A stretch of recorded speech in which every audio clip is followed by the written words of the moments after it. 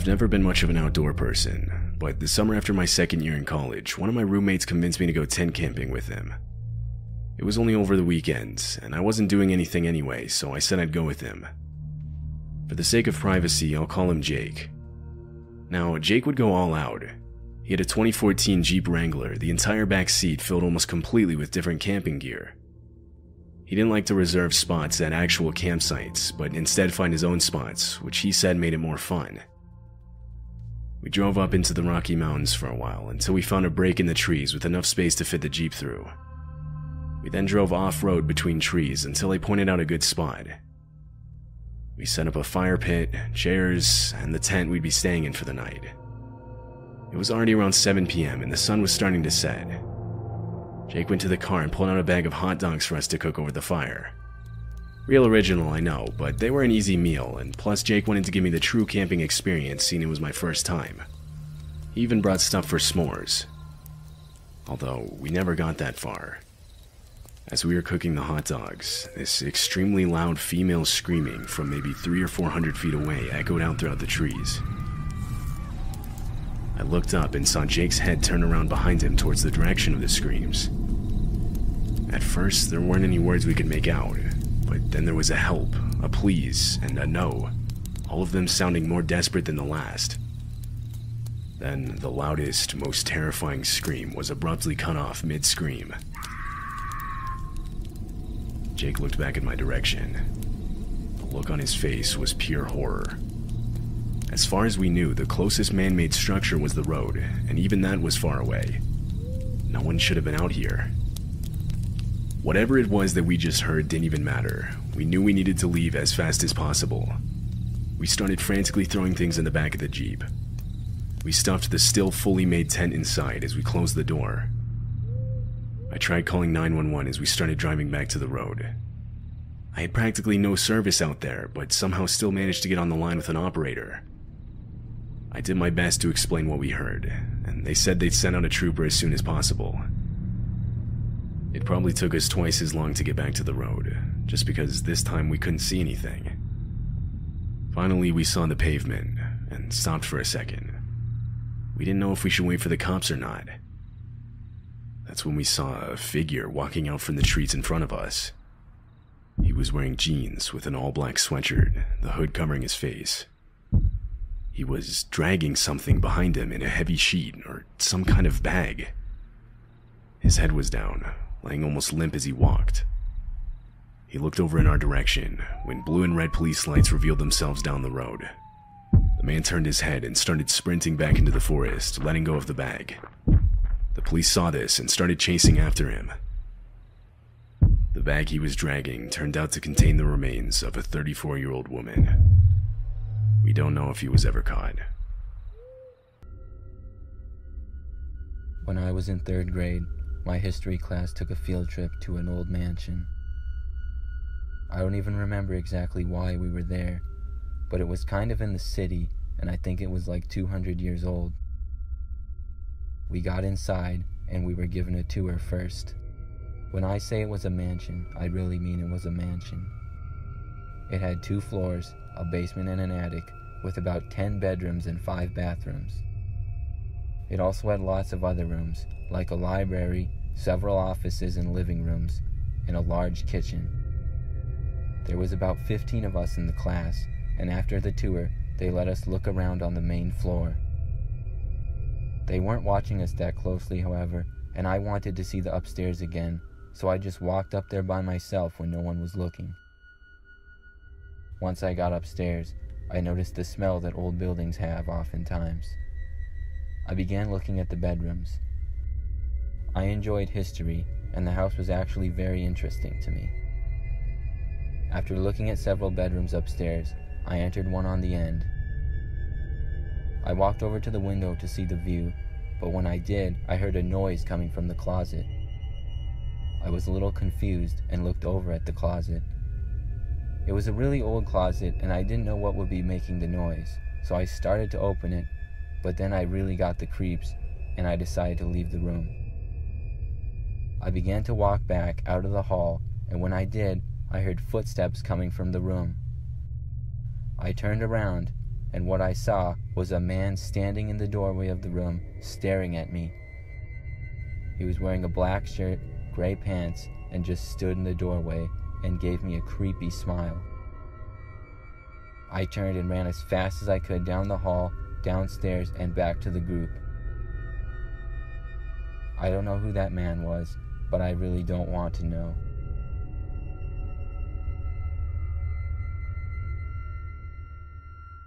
After my first semester of university, at the beginning of May, I decided to reward myself by getting tickets for a band I wanted to see.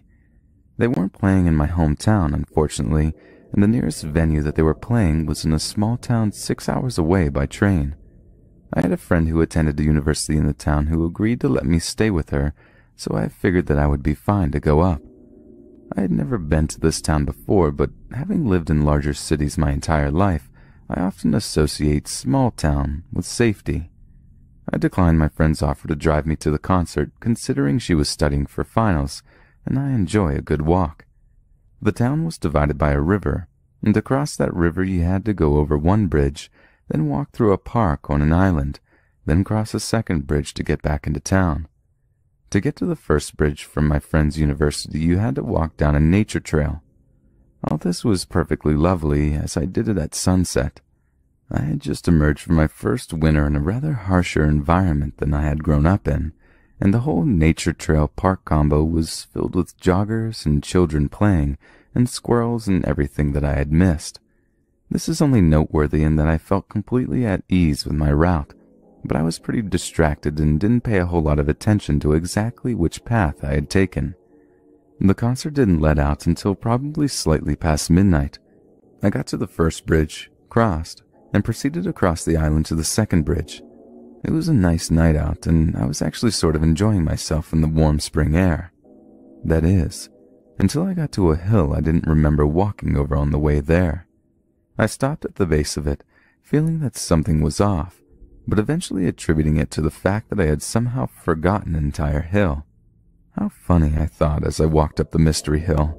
All my thoughts ceased as I got to the top and found myself looking down the path into an empty carnival, and beyond that, the second bridge. Walking over a hill, I didn't see an entire carnival, and I don't remember it, and this definitely left me on edge. But I didn't really see any way around it. Literally, there was forest on either side, plus the bridge was right there, and besides, the carnival looked abandoned. So I start off down the other side of the hill into the creepy carnival, maintaining a quick pace, definitely on high alert. I kept my focus mainly on the bridge I was aiming for. I was most of the way through when I saw the people. I saw them from far enough away that I didn't jump, but I did stop dead in my tracks. They seemed pretty normal looking by their clothes, and I was too far away to see their faces. They were sitting in whatever was available. Lemonade stands, immobile roller coasters, covered picnic tables. I didn't really know what to do about it, and I'm not sure that there was much a better option available. But in the moment, feeling I had to do something, I started to walk forwards again. And as I did, I made eye contact with the first one of them I saw, and held it as I walked through them. The man I had chosen to look at I remember very vividly, looking a lot like I imagined death would look like. A gaunt, drawn-out face with no expression of any type on it, sunken eyes that followed me as the rest of his body stayed still. From what I could tell, the rest did the same. I was terrified out of my wits, and for some reason, making eye contact with this zombie of a man was the only thing that I felt was keeping me safe. I never broke eye contact with him until I reached the second bridge, so far as to opt to walk backwards down the trail. I turned and crossed the bridge at a sprint, and someone shouted behind me, which only prompted me to run faster. Now, I mentioned that the route from the university to the bridge was a nature trail. This meant that it had no lights on it and was as black as the void, trees covering up the moon and making it impossible to see anything. I didn't care. I ran down the trail, tripping over who knows what, anything to put distance between me and the creepy carnival people.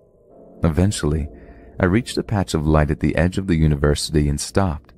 There wasn't any noise anymore except for crickets and my own frantic breathing. If any had followed me, they hadn't done so for long. I managed to gather myself together and remember that I did in fact have a cell phone, which at that point I used to call my friend to have her meet me at a well-lit spot on campus, populated by studying students. I told her what had happened, and her eyes got really wide. As it turned out, unbeknownst to me, there were two trails through the park on the island, a north and a south one. I had taken the north one on the way there and accidentally taken the south one on the way back. She told me that people never, ever passed through the carnival at night, as it was where the local meth addicts and gang members would hang out. They were unpredictable at best, and at their worst, well, muggings were the least of it. I'd gotten off extremely lucky. So everything ended up being explainable, but somehow that made it even worse. I didn't sleep well that night, and when my friend offered to drive me to the train station across the river the following evening, I accepted.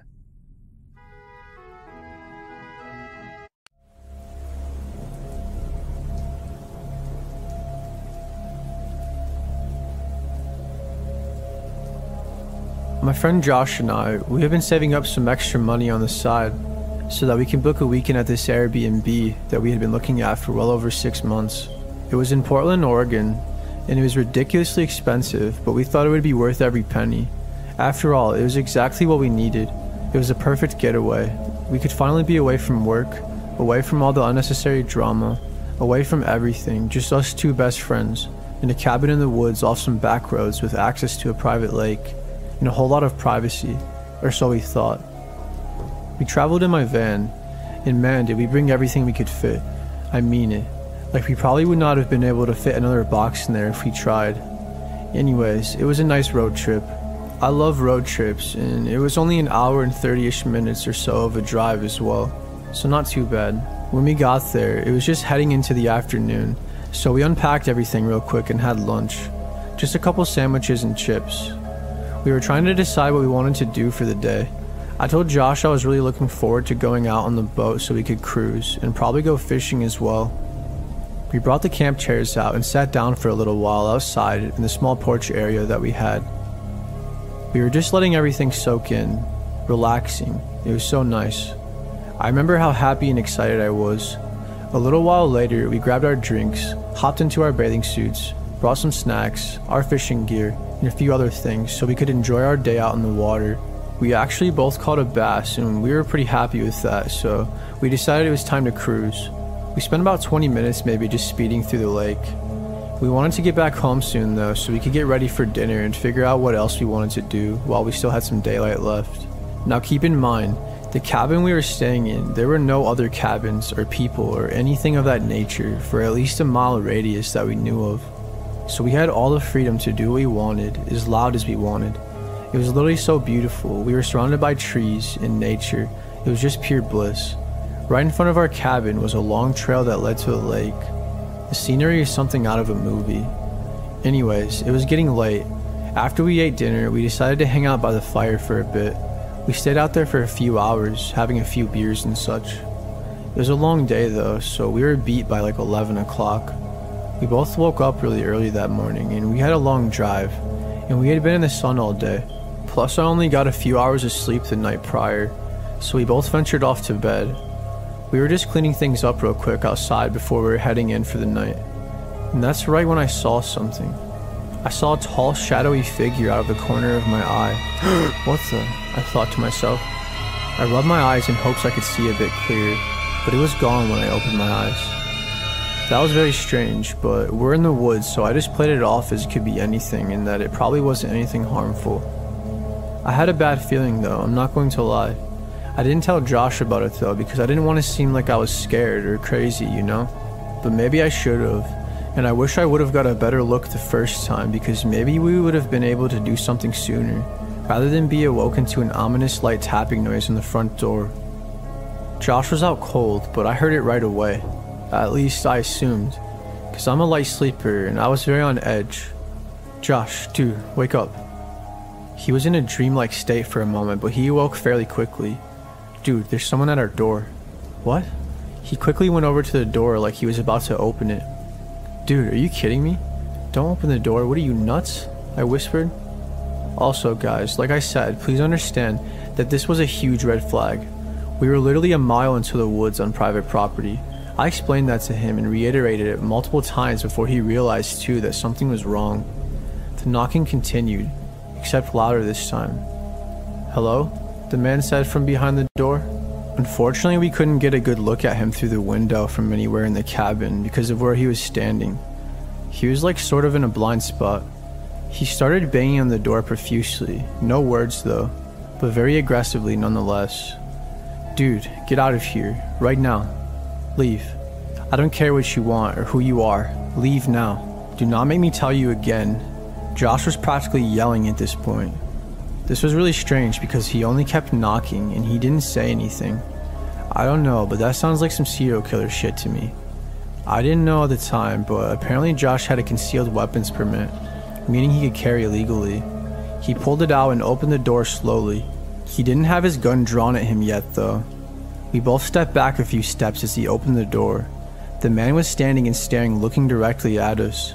He had a black ski mask on and an all camo outfit and gloves on. He was probably like 6'4" or 6'5". The man saw that Josh had a gun and he took off running. Josh kind of followed after him a bit and yelled at him not to come back, or next time you won't be able to run away, he yelled. I kind of started having a panic attack a little.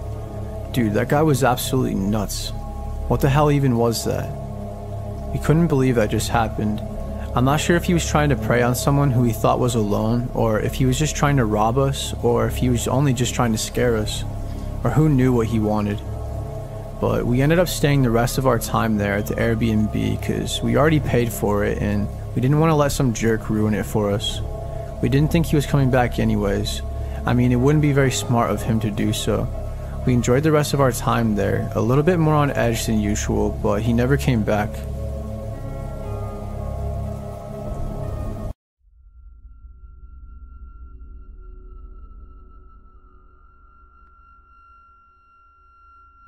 When I was a senior in high school, I was in a class called Lifetime Fitness. It was a really easy class where we basically just played games like golf, tennis, and basketball. One day, we had a planned field trip to go canoeing and fishing at a lake. I wasn't much of a fisher, and I really didn't like to swim, but it got me out of 2 other classes because it was a 3-hour field trip. So overall, I was glad to go. It was about a 30-minute drive to get there, and once we did, we had the options to go fishing or canoeing. The lake was pretty big and had a park area with a dock and a large woods around it. I went fishing with my friend Sean for a little while. I had no interest in canoeing, so we decided to go for a walk on a path in the woods after we were done fishing. I didn't think we were supposed to be leaving the area where we were, but we were high school kids and we knew when to be back and where. We walked for about 15 minutes talking about school and sports, and then Sean had to pee, so he walked a couple of feet into the woods. When he came back, he said he noticed a bright green color coming from the woods. The woods was fairly thick, but when we went in and looked closer, we could see the green that appeared to be a tent. We didn't know who would be in a tent out there, but we were curious, so we decided to investigate. As we approached the tent, we saw some blankets next to it, and then we peeked inside. There were more blankets, some food, and even cleaning supplies. It appeared that somebody was living in there. Then we saw the drugs. There were many bottles of alcohol and various other drugs in the corner, partially under a blanket. We debated going back and reporting it. Just then, we heard noises of something in the woods coming from the path. We turned and ran a little farther into the woods, and then looked back to see a very skinny and dirty-looking man walking to the tent. He approached the tent, and then he saw that it was open. We heard him shout an expletive and then look around. Sean had already took off running. I followed, and it didn't take long for the man to see us and begin to run after us. We ran as fast as we could, getting hit with many tree branches and plants. Eventually, we reached the lake. We chose to run along the edge of it, and after a couple minutes, we couldn't see the man anymore or hear him. We were now lost, though. We tried to walk quietly and make our way back to the path or out of the woods somehow. We walked and walked for what felt like forever. Then, we came across the man again. He saw us and began to chase us again. We took off running, but this time we split up. Sean went one direction and I went the other. The man ended up chasing after me. I saw him pick up a stick and run with it. I knew I was faster than him, but with all the trees, it was hard to get around, and I also didn't know where I was. After about a minute, I had gotten far enough away from the man, and then I saw him trip over a log and fall over. I kept running, and before long, I had lost him. About 10 minutes later, I was able to get back on the path. I then texted Sean, and eventually he made it out. We walked back to the dock with about 20 minutes to spare before our field trip was over.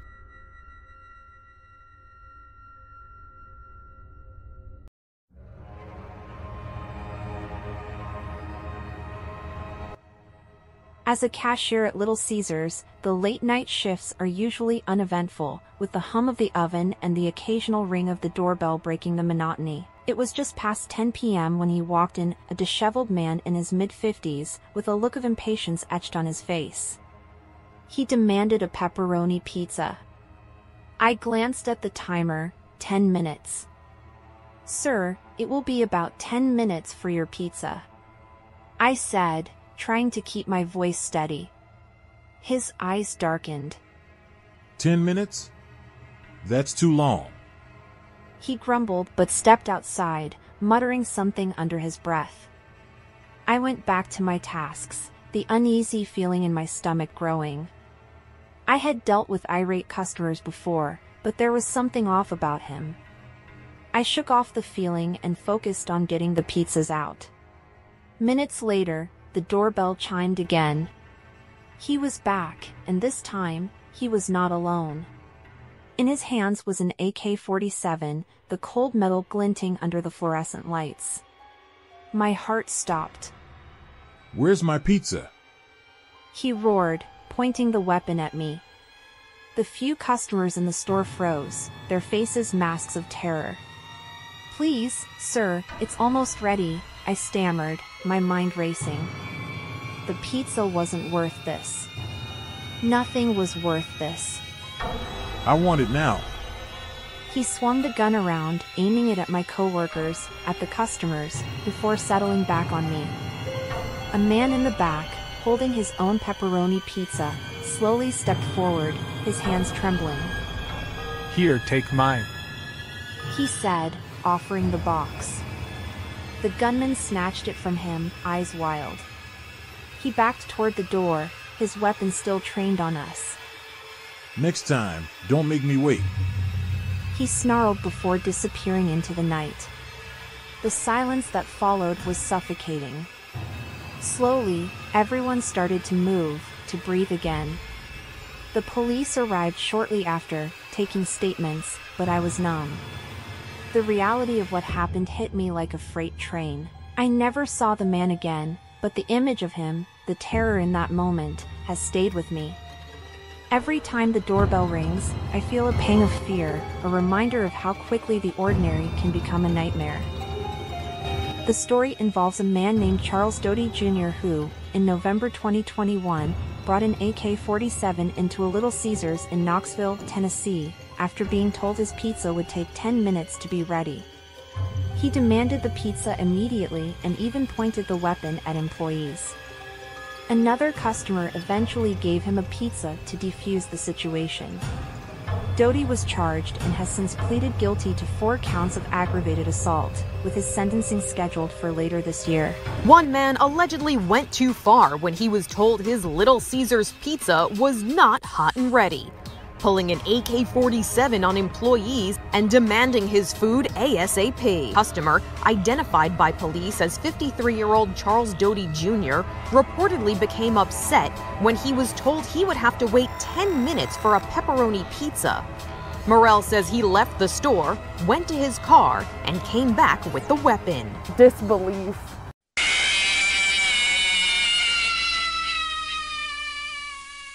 It was a rainy Thursday evening, the kind of night where the sky seemed to press down on the world, and the streets were slick with a constant drizzle. I had just finished a grueling day at work and was craving the comfort of a Little Caesars pizza. I swung by the familiar location, expecting the usual quick in-and-out transaction. As I pulled into the parking lot, I noticed only one other car, a beat-up, old sedan that looked like it had seen better days.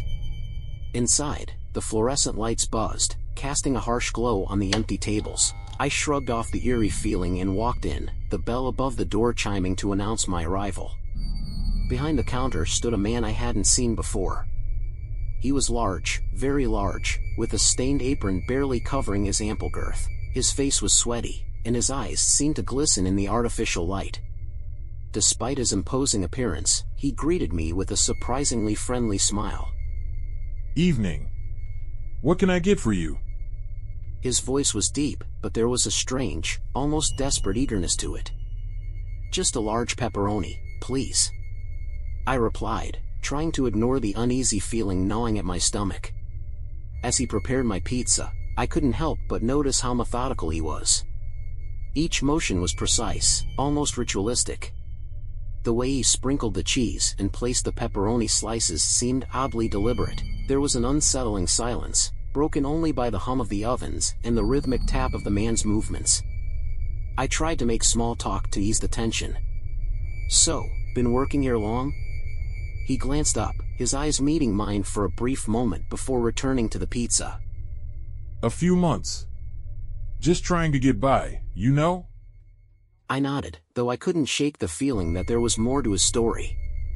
Something about him seemed off, like he was hiding something. But I dismissed my suspicions as paranoia brought on by the weather and my own fatigue.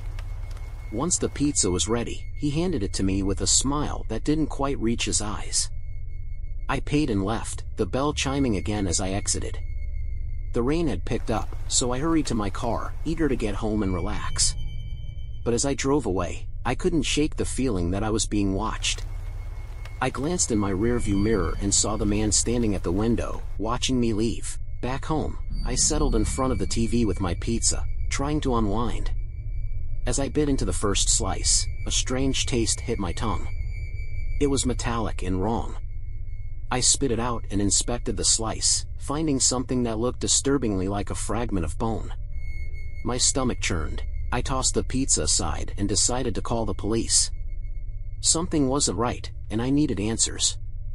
The officers arrived quickly and took the pizza as evidence, promising to investigate further. The next day, I received a call from the detective assigned to the case. His voice was grim. Sir, we need you to come down to the station. There's something you need to see. At the station, the detective led me to a room where a series of photographs were laid out on a table. They showed the inside of the Little Caesars kitchen, and what they revealed made my blood run cold.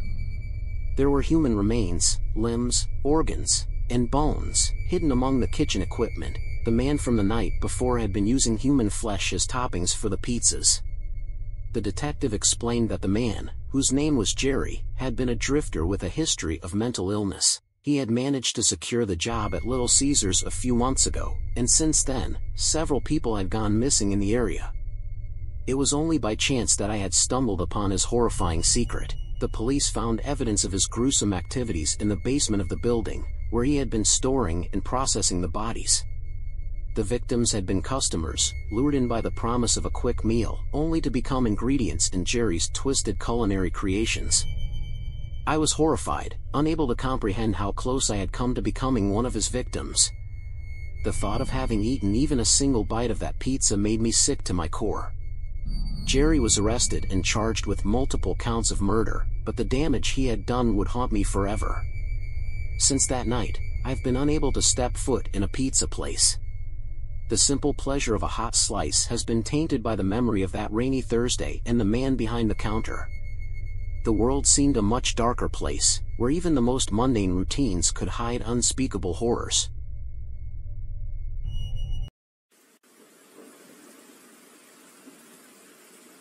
For almost 3 years, I worked overnight at a fast food restaurant as the drive-thru attendant. My college class schedule was unusual and was only part-time, so working overnight actually made my life a lot easier to get schoolwork done during the day. For the most part, my shifts would go by slow and would be very uneventful, However, sometimes strange things would happen. My manager always did his best to make sure 2 people were scheduled overnight, but every once in a while we'd have to be alone for the night. Thankfully, most of the weird things would happen with my coworker there with me, but with this one incident I wasn't so lucky. My main coworker that worked overnights with me was taking his vacation week, so that left me alone 3 out of the 5 night shifts that I worked that week.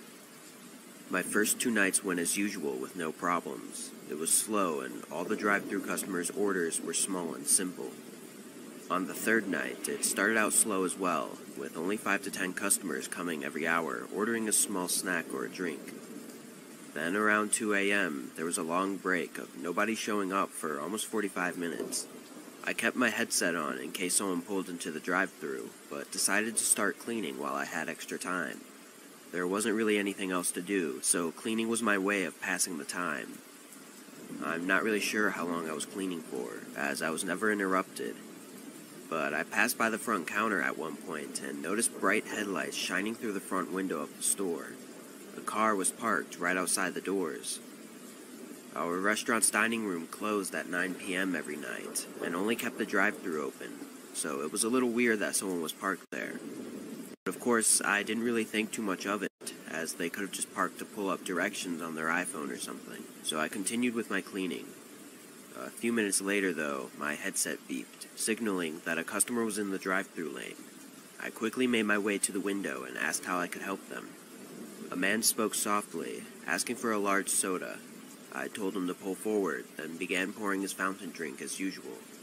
The guy pulled up really quickly, though, so I was still pouring the drink, but I could see in the corner of my eye that he was looking in the window at the restaurant. Some people did this, but I never understood why because it makes it really awkward, but I finished up and handed him the drink. He gave me exact change, then I thanked him, telling him to have a good night as I stepped away and went back to cleaning. I wiped down a few counters and reorganized a small shelf, but as I passed by the window, I jumped back a little, as the man was still there, staring at me. "Did you need something else, sir?" He didn't respond for a moment, not even reacting to my question, before he finally said no and drove away. The guy must have been sitting there looking in the window for a whole 5 minutes while I was cleaning, which was really creepy and weird, but I knew the doors to the restaurant were locked, so I still felt somewhat safe. Again, I kept my headset on and went over to the front counters to wipe them down.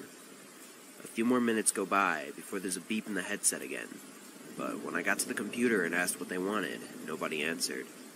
I asked again, and still got no response, so I turned around and looked at the cameras behind me that showed live footage of the drive-thru line. Strangely, the car passed the ordering station and was stopped several feet behind the window I was standing at.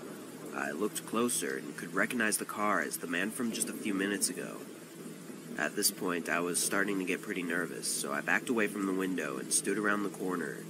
The way I was positioned, I was out of sight from the window, but I could still see the footage from the camera. I couldn't tell what the guy in the car was doing, but I could see movement in the grainy video.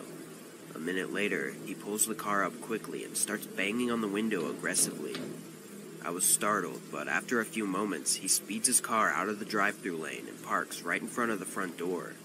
The driver door swings open and the man gets out, holding something in his hand as he quickly approaches the front door.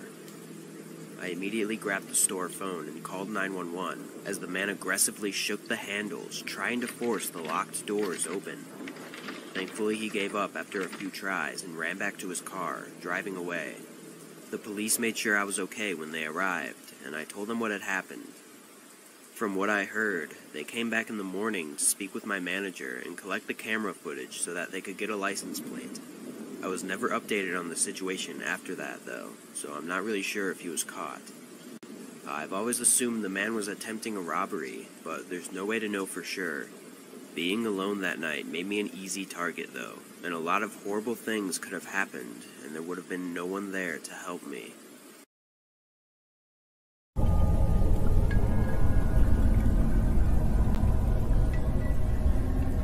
I'm a female, and used to work at a Dunkin' Donuts about 3 or 4 years ago.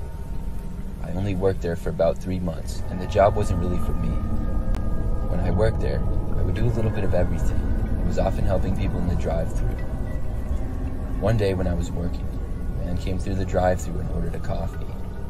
When he got to the window and I handed it to him, he asked me for my number, and he seemed sort of creepy. I told the man no, but tried to be nice to him. He seemed a lot older than me, and was a big guy with a slight beard and brownish hair that was messy. The guy said okay to me and then left. Things like this didn't happen often, but would occasionally, and normally it wasn't a big deal. But later in that day, the man came back. It was about 2 hours later, and he walked inside the restaurant this time. I had moved to working near the front counter, and didn't even remember him at first because of how busy we had been. It wasn't as busy now, though, as it was later, and the man came up to the counter and asked me if I remembered him. At that point is when I did, and he started talking to me, asking me if I wanted to go out with him. I told him that I was working and I didn't want to. I then told him I didn't have time to talk, and if he wasn't going to order anything, I had to help the next person in line. He then put his hands up and said, "All right," and then started to walk away. It was the afternoon now, and we closed at 8 p.m., so I only had a few hours left. I got back to work and didn't see the man again during my shift. The last hour was very quiet, and as the sun set and it got dark out, we would rarely get very many customers. My coworker Anna went to sweep the floors of the restaurant, which is something that we usually did shortly before closing. I started to do some cleaning behind the counters. Anna came back a few minutes later and said to me that there was a guy who seemed to be pacing and walking around the parking lot. There were no other cars there other than ours, and she mentioned how it seemed a little weird because he kept looking over. I came out from behind the counter and looked out the window. It was the same man who had talked to me 2 times earlier that day. I told Anna this, and we both figured that he knew we were closing and was waiting for me to leave. We both were very concerned, and I decided to call my dad. Luckily, we lived only a few miles away, and it wasn't too far of a drive. My dad said he would be there soon, and when he arrived, he was able to pick me up right outside the door so I didn't have to talk to the man.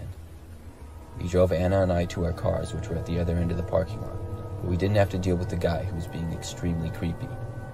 When we all left, we saw the guy just standing in the middle of the parking lot watching us. I didn't work at Dunkin' much longer after that, and never worked another closing shift or saw the man again, luckily. But I do wonder what would have happened if I had walked to my car by myself that night. This happened about 3 weeks ago. It was roughly about 3:30 in the morning, and I was watching some YouTube videos. I saw my dog's ears perk up, and he walked to the back door. I figured he needed to use the restroom, so I went to let him out. When I made it over to the door, I unlocked it, and I was about to open the door, when something then told me to click the light on first. When I did so, I then saw something quickly flash behind the side of my house. I felt uneasy, but I opened the door and let the dog out. He immediately bolted to the side that I saw the flash, and then disappeared into the dark. I then grabbed my dad's 12-gauge shotgun that we keep hidden by the back door for emergencies. I grabbed my spotlight and looked around, but I couldn't really see from the porch. I closed the door and I stepped off the porch, calling my dog's name. Eventually he came running back to me, and I took him back into the house. But when I reached the door, I saw that it was cracked open. This frightened me, mostly because I was alone for the weekend, and I know I closed the door. As I approached the back door, gun in hand, I saw a light moving around in my house. I put my dog on his chain and then slowly moved into the house. When I got into the room where the light was coming from, which was my sister's room, I slowly and quietly nudged the door open with my barrel. And when I turned on the light, I saw a large man wielding one of my knives from my bedroom. I told the man to drop the knife and get the fuck out of my house before I shoot him. He promptly dropped my knife, and he then proceeded to jump out of my sister's window like this was some kind of action movie or something. I fired 3 shots into the air as he ran away. I don't know who this man was or what he had planned, but whoever he was, if he happens to return, the next time, there will not be a warning. This happened around 8 years ago. My then husband and I had just found out we were expecting our son.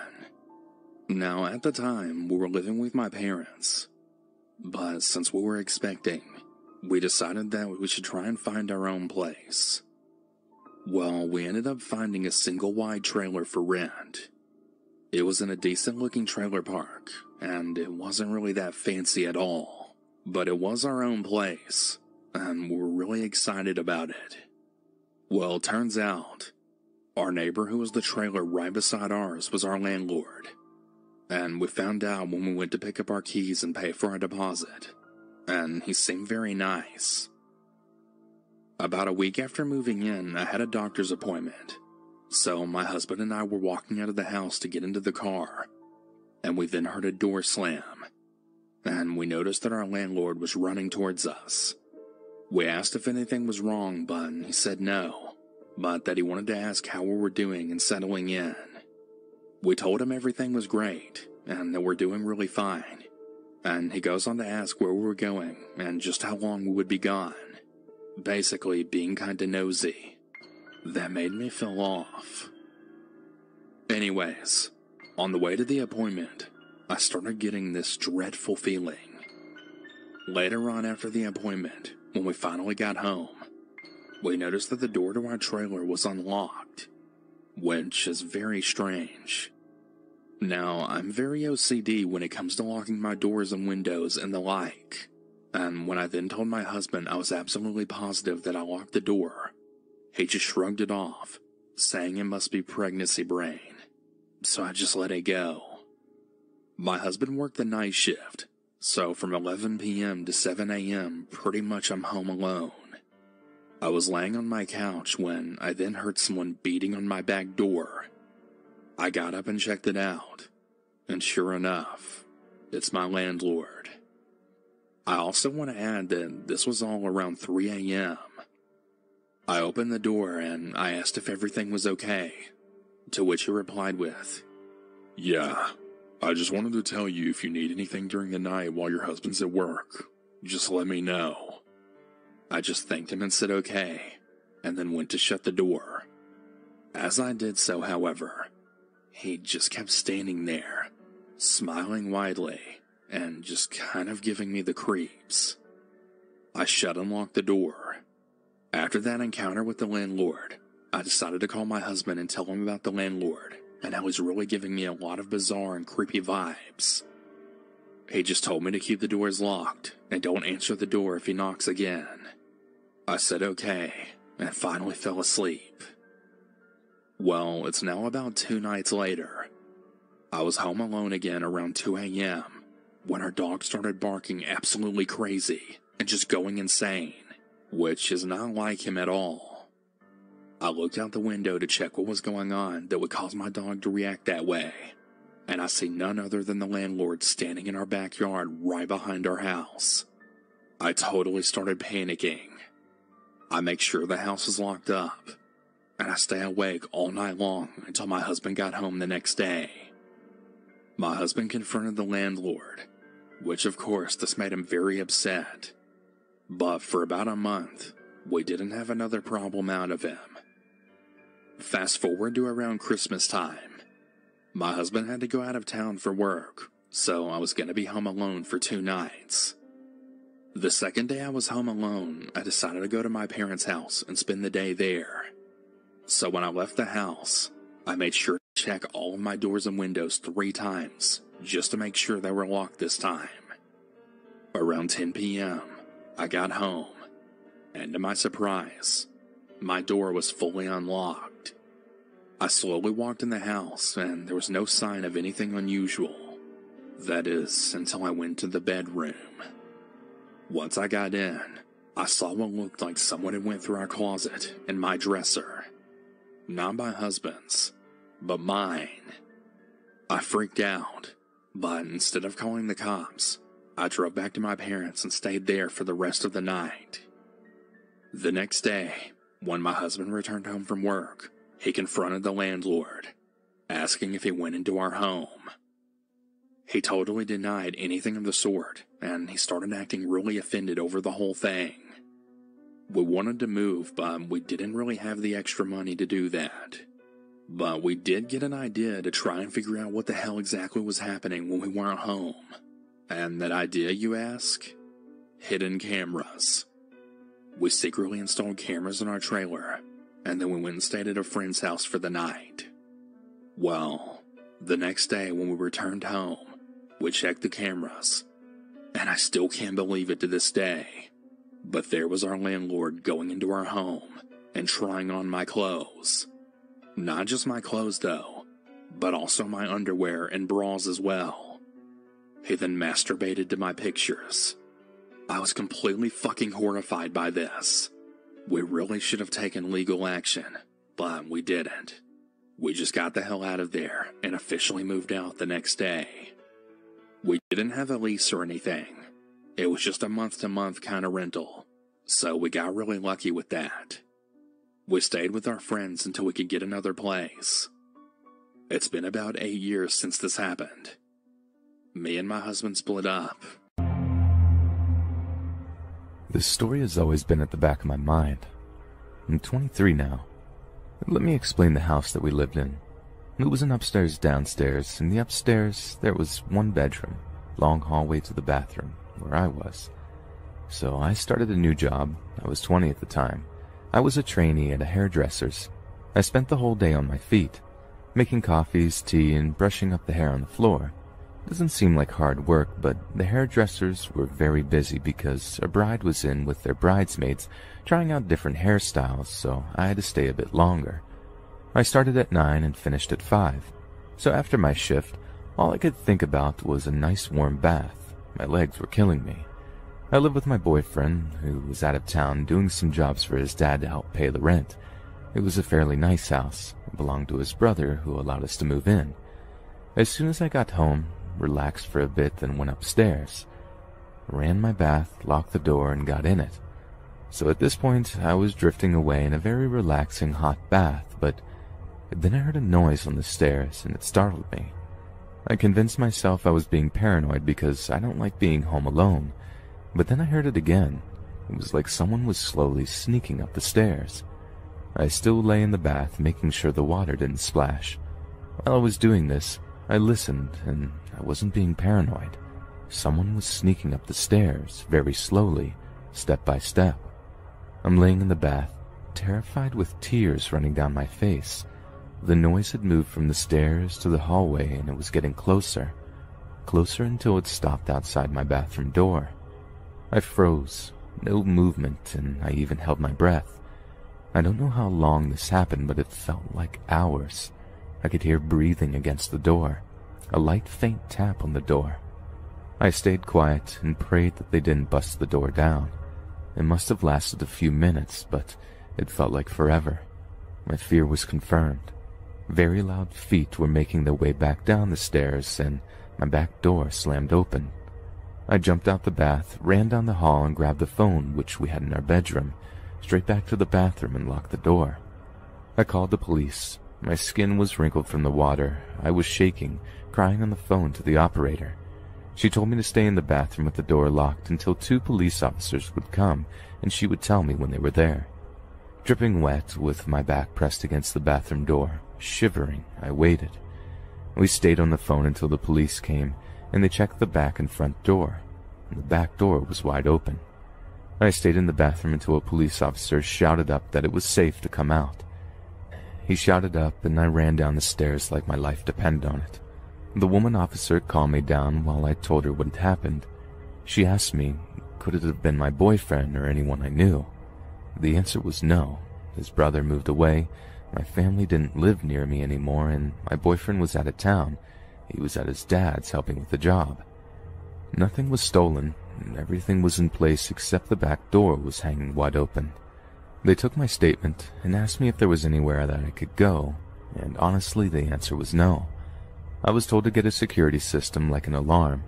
The police did a great job. I felt much better that they had checked the house, around the neighborhood, and even warned the neighbors. I couldn't get a hold of my boyfriend until he came home.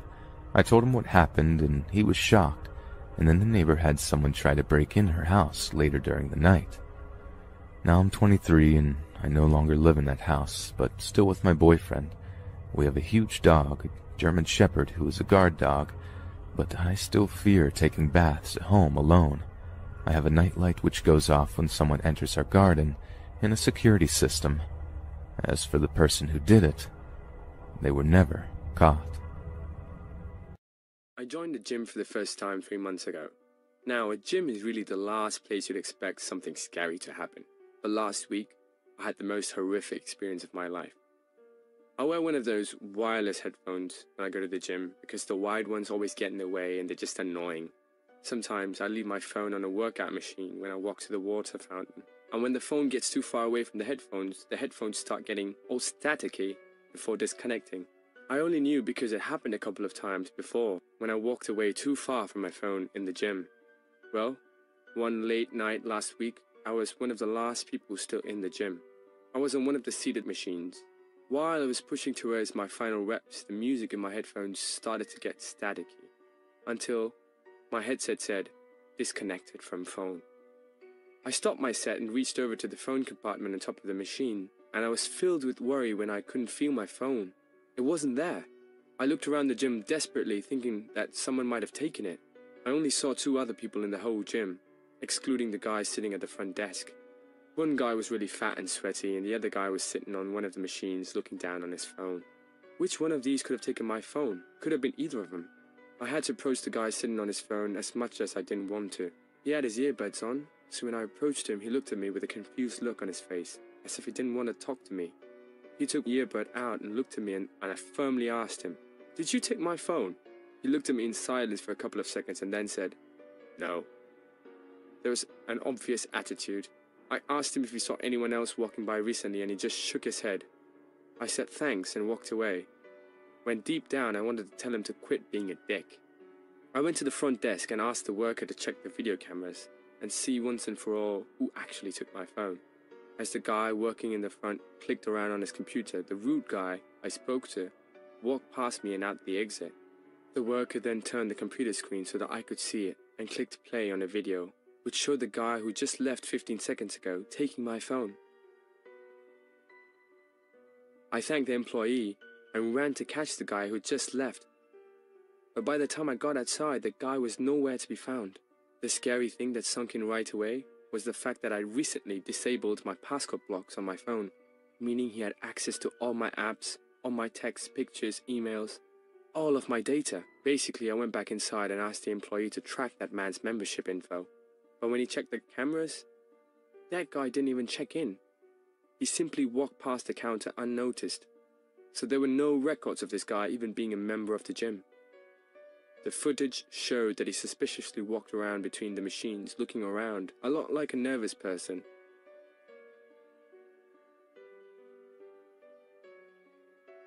I asked the employee to report that to the police. He said he'd show it to his boss tomorrow. The next day, I called my best friend Tom so I could tell him why I wasn't answering his texts for a while, and to also see if he could tell all my other friends what had happened. He started to freak out on the phone, begging me to tell him I was kidding about losing my phone. He told me that someone had been sending him texts and came to his house. I didn't understand, so he said he'd be over to show me. 10 minutes later, Tom got to my house and showed me a long conversation between him and someone using my phone, pretending to be me. It started out with the person on my phone saying, "Can I stay at your place tonight?" I got into a huge fight with my parents. Tom said, "Yeah, let me know when you can come over." Then the guy who was using my phone said, "Can you just leave the back door open? I'm going to be super late and I don't want to wake you." The conversation went on a little while longer before Tom finally agreed to just leave the back door unlocked. Tom went back to sleep under the impression that it was actually me who would be coming through the back door. When we finished reading the conversation, Tom looked at me and said, "We need to check the cameras." We rushed to his house together and watched the footage captured on the cameras throughout his house. I was disturbed, but also not surprised to see that the man from the gym who took my phone walked in through the back door of Tom's house. He scavenged the place, grabbing expensive household objects and throwing them into his pockets. He moved from the den to the kitchen and eventually upstairs. I saw the fear in Tom's face when he watched the man on the camera on the upstairs hallway, opening his bedroom door, stepping in for about 20 seconds and then come back out, leaving the door open. The man was in the house for about 10 minutes before sneaking back out the back door. It looked like he took a lot of valuables. Tom and I sent their video footage to the police, and when I went back to the gym, the manager told me that she'd be sending in their footage as well. 3 months later, not a word from the police. So whoever stole my phone and snuck into Tom's house got away with it scot-free.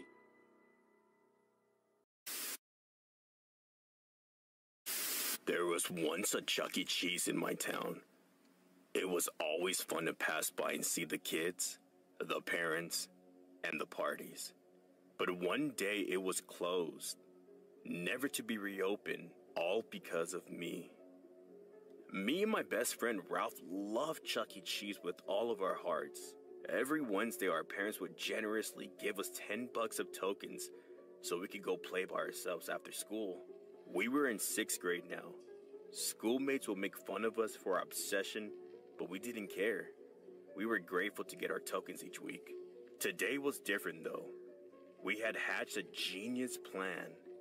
I had told my mom I was sleeping at Ralph's, and Ralph had told his mom he was sleeping over at my house. We were on a mission to stay overnight at Chuck E. Cheese. We chose the ball pit as our hiding spot, so when it was about 5 minutes to closing, we each made sure no one was looking, and then ducked our heads beneath the multicolored balls. The announcement that they were closing came, then the lights turned off one by one. We breathed as quietly as possible and tried to stifle our giggles about how we were actually getting away with this. The employees cleaned up for what seemed like an eternity, but after 20 minutes had gone by since we had heard any voices or the door close, we erupted out of the ball pit with such force and excitement that the balls flew over the net and across the room. "Luke, we did it!" Ralph screamed in absolute joy. All of the lights were off except for the stage, where we could clearly see Munch's make-believe band looking excited as ever. We walked around the room filled with dark screens, wondering what to do next. Everything seemed normal at first, until it wasn't. I had been staring at Helen up on the stage for just a moment when I turned around and Ralph was nowhere to be found. "Ralph!" I called out. No answer. He must have gone to the bathroom, I thought to myself. I waited 5 long minutes. The more I stared at Chucky, the more I saw his grin widen. I have to be imagining this, I thought. My heart began racing. "Ralph!" I called out as I walked backwards toward the bathroom. Suddenly, not wanting to take my eyes off Chucky, to my horror, there was no answer again. I finally let my eyes slip away from Chuck. As I ran into the boys' room hoping to see Ralph, I looked under each stall. Nothing.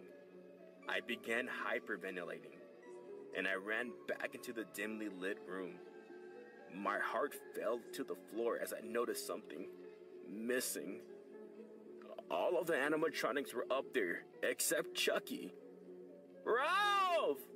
I screamed out at the top of my lungs now, absolutely terrified. Suddenly, I heard a soft cry coming out of the ball pit. There was Ralph's hand, desperately reaching out of the pit as if he was drowning. But before I could reach him, he was pulled down underneath completely, where he shrieked like I've never heard anyone shriek before. "Ralph!" I yelled, ready to jump in, but it was too late. Slowly, a substance began leaking from the pit and overflowing all over the balls. It was blood. Out of my peripheral vision, I saw Chuck. He was smiling by the soda fountain, a huge knife in his hands. He raised his hand up and waved at me. "Are you having fun, Luke?" he said with a huge laugh. With my adrenaline taking hold of me, I sprinted for the door, knowing it was locked and I knew I needed something to break the glass. "Come on, I just want to play," I heard Chuck's voice say as he traveled closer. Thankfully, I saw a chair that had been placed near the door, left by a night shift employee. I grabbed it and I hit the glass as hard as possible. It cracked, but it didn't break, only causing an alarm to go off. Ah! I screamed out of frustration. I hit it 2 more times before it broke. Without hesitation, I leaped out the hole, cutting my arms and legs as I did. I was halfway through the parking lot before I looked back. Chuck stood there looking through the window and waved one last farewell with the hand, but not his hand. Ralph's. Wow, guys, that was truly horrific. If you guys made it through that story, comment down below and let us know how many stories you can make it through. This next one is even worse than the last, so try not to have a panic attack. Chuck E. Cheese pizza. It holds a nostalgic place in many of our hearts. It used to do the same for me. But what if I told you I had an experience with the pizza that was so disgusting and traumatic, it would make you never want a slice again? I went on my cousin's birthday. She was turning 8, so she was bright-eyed and excited. Meanwhile, I wasn't looking forward to the screaming kids and the stinky feet smell, but at least I got free pizza out of it. I sat down with my mom as we waited for the server to bring the pie to us. It was a special new type of pizza I'd never heard of. It had been added to the menu just today, I guess. It was called the Lori Special. They told us that it was a limited time special and it had extra cheese, sauce, and delicious mystery toppings. At the time, the element of mystery was exciting and we had our mouths watering. I hope it's extra sausage, I said to my mom excitedly. Come on, bacon would be better, she said playfully. After about 20 minutes, the first strange thing happened. Instead of a regular employee coming to give us the pizza, Chucky came out. All the kids ran up to him excitedly, expecting to be greeted with a dance or a ticket splash. Instead, he ignored them and silently, without a word, plopped the pizza in front of us. My mother kindly said thank you to him to break the awkward silence, but he still remained silent, staring at us with his big eyes, until he abruptly ran back to the kitchen. We were puzzled, but hungry enough to ignore the weird encounter and the strange smell coming from the pizza, which was covered in pepperoni, sausage, bacon, and one last meat I couldn't identify. I picked up a piece and hesitantly took a bite. I instantly felt like vomiting. The sauce tasted like pennies and the cheese tasted like it was expired. But worst of all, I had bitten into a hard chunk of the mystery meat. I spat the meat chunks out onto my plate, only to be mortified by what I saw. A human fingertip. My mother screamed at the top of her lungs, "I'm calling the police!" The whole restaurant erupted in a confused panic. The manager came out confused and distraught and helped my mom dial the police. It was all a blur. All I could think about was the Chucky and how he stared at us as I sunk my teeth into the flesh. The cops said a girl named Lori had gone missing about a week ago. And it all came back to me. The Lori Special. None of this was supposed to be going on. Till this day, every time I hear the name Chuck E. Cheese, I vomit. So here are the events that have transpired in the past 2 hours or so, and a little backstory as to why this is freaking me out so much. My partner and I have recently moved back into my childhood home with my parents, while our own house is being built to save some cash and not have to move instantly from our rental when it's complete. My parents own 3 Australian native birds, and earlier tonight I was updating my Snapchat story to show my friends, as many of them always ask what the birds' names are and what they look like. I took 3 Snapchat videos, one after the other, and just put them on my story without worrying about retakes or what I look like, so please forgive me for the uploads. Anyways, within about 15 minutes of uploading, I received an SMS message from one of my good, but not great friends that said, "You bearded beasts, those birds are mad. By the way, the fuck was that in your window behind you in the last one?" I had no idea what he was going on about, so I went and watched my own Snapchat stories a couple of times. On the third or fourth watch, I saw what he was talking about, and my stomach sank. I almost started to have a panic attack, and I'm still pretty shaken up. I immediately saved my story videos and put them onto my computer to see them larger. In the last Snapchat video I sent, it kind of looks like someone is at the door, looking in, with their hands cupped against the door. It's hard to tell because Snapchat videos are very poor quality, and the door is only in frame for probably 1 second. Whatever is in the third Snapchat video, however, is definitely not in the first video when the door is in full view. I was the only person home at the time, and that particular door leads to the backyard, which is only accessible via a single locked gate. Here are the 3 videos I saved from my story. So the first one of my parents' little birds is this little guy. It is little Leo.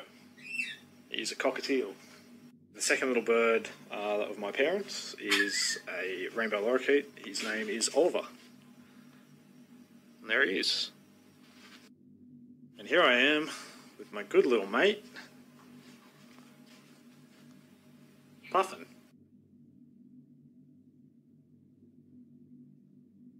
To add some backstory as to why this has me freaking out so much, to do that I have to quickly talk about my childhood teenage years up until I moved out with my partner at age 18. From about age 8 until age 10, I had episodes of sleep paralysis, 1 or 2 times a month, where it felt like a weight was sitting on my chest and I couldn't breathe for about 40 seconds at a time. This led to insomnia and anxiety about bedtime, as I dreaded feeling helpless. I ended up seeing a child psychologist, and whether that was or was not the reason, the episodes largely went away, only once or twice a year until age 13. At age 12 or 13, for seemingly no reason at all, I started to get chronic episodes almost every night that lasted minutes to tens of minutes at a time. During these episodes, I could breathe, but couldn't move. The worst thing about these episodes, however, is that I felt like something was in the room with me and meant me no harm, common for people who experience sleep paralysis. At roughly age 14, things really took a turn, and I started to hear and see things during maybe 1 in 10 of my episodes, also pretty common for people who experience sleep paralysis. The things I heard were never too crazy and over the top, and were usually just thuds and creaks. However, when it came to seeing things, there was always one reoccurring thing: a faceless person looking into my bedroom window with their hands cupped to the glass. For the course of a 1 to 10 minute episode, this person would just stand there and look at me. Whenever the episode ended, the person would just be gone.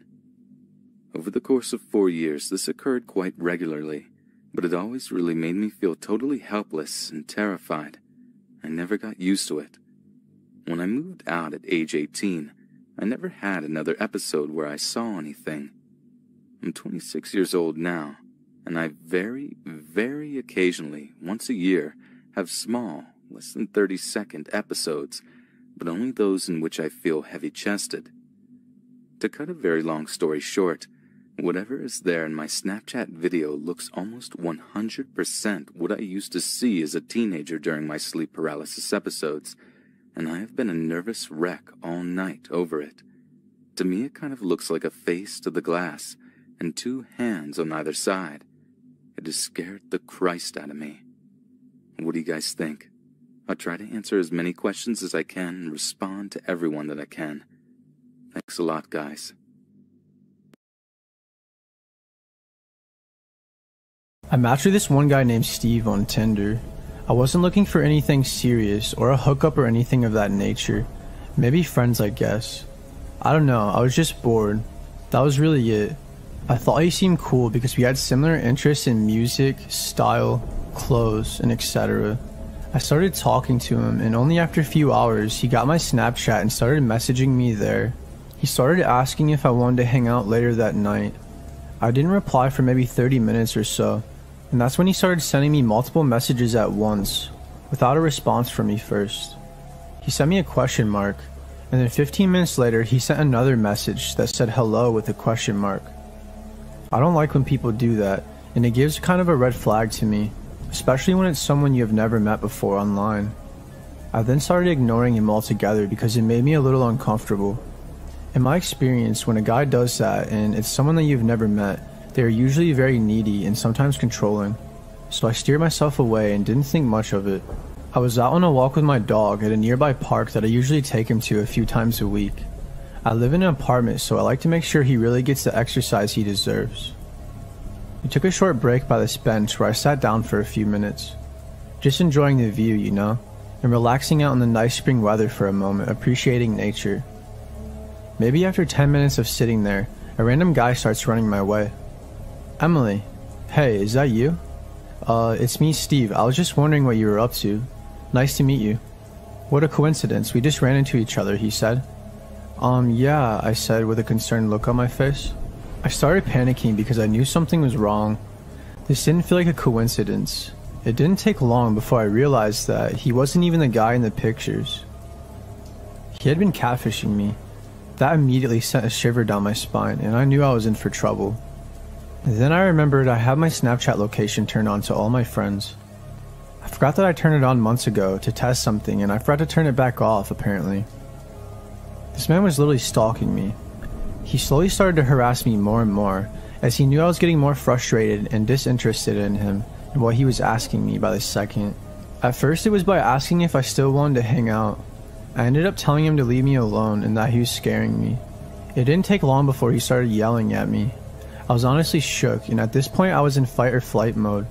My dog started barking at him in order of an attempt to protect me. He backed up just a bit, but continued harassing me with his words. He began saying some very disgusting things that I don't care to even share right now. Just know they were really inappropriate and horrible things that you should never say to someone. Thankfully, some old man who was jogging by recognized I was being harassed and he scared him off. I'm so thankful for that man, because I don't know what else would have happened had someone not stepped in and intervened. The guy took off and I've never heard from him since, and I obviously blocked him on everything. I'm still on edge, and sometimes I worry I will run into him when I'm alone or something. Please just be careful who you talk to on the internet. This could happen anywhere, at any time. So, this story happened to my mum's friend in Korea, about 10 years ago. Every time I hear this story, I still get chills. My mum's friend lived in an apartment complex in Seoul. She was a stay-at-home mother with a young daughter, and her husband was working during the days. One day, she was coming home from running errands with her daughter, and got onto the elevator in her building. When she got inside the elevator, she noticed there was a man wearing a cap and a yellow raincoat, and he kept his head low, so she couldn't really see his face. She immediately felt really uneasy, and she made her daughter stand by her side, the side farthest away from the man. What made her feel even more uncomfortable was, when she pressed the button for her floor, there was no other lit number. And on top of that, she noticed that he was carrying something wrapped inside newspaper close to his side. Things started to click in my mum's friend's head, and she started to panic and decided to take out her cell phone and pretend she was calling home to her husband, who was obviously really not at home, but at work. She started saying things like, "Oh, I'm on the elevator and about to get off. Can you get the door for me?" and making it seem like her husband was waiting at home.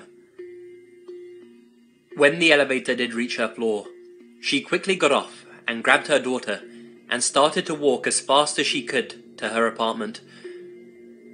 She noticed that the man also got on her floor and was slowly following her down the hallway. When my mum's friend got to her door, she started banging on it really loudly and shouting, "Hey, Yobo, I'm home. Please open the door." Yobo means husband or dear. She was kind of pretending like he was coming to open the door. Upon seeing this, the man in the yellow raincoat started to walk away, back towards the elevator. When he seemed to be far enough away, my mum's friend quickly picked up her daughter and slid open her door's passcode thingy. This is usually how people get into their homes in Korea. And she started to frantically punch in her key code. But the problem was that the buttons would make sounds, so that the man knew that no one was going to answer the door for her. And he turned around and started to run back towards her. My mum's friend at this point was practically screaming, and the first thing she did when she opened the door was throw her daughter inside. When she got inside herself, she saw that the man was practically inches away from the door, but she managed to shut it and lock it just before he could wedge his hand or a weapon in through the door. Afterwards, looking through the door's peephole, she saw that the man was walking away, back towards the elevator. Several months pass, and my mum's friend was watching the news, and there was a coverage on the capture of a serial killer named Yu Young-chul, who used to kill a lot of prostitutes. She told my mum that she could never forget the dread she felt when she saw the all-too-familiar yellow raincoat and the same hat that he was wearing when he was apprehended. The person who submitted this story has included a wiki page on Yu Young-chul, in case anyone was curious. It also details all of his killings. A link to this page can be found in the description below.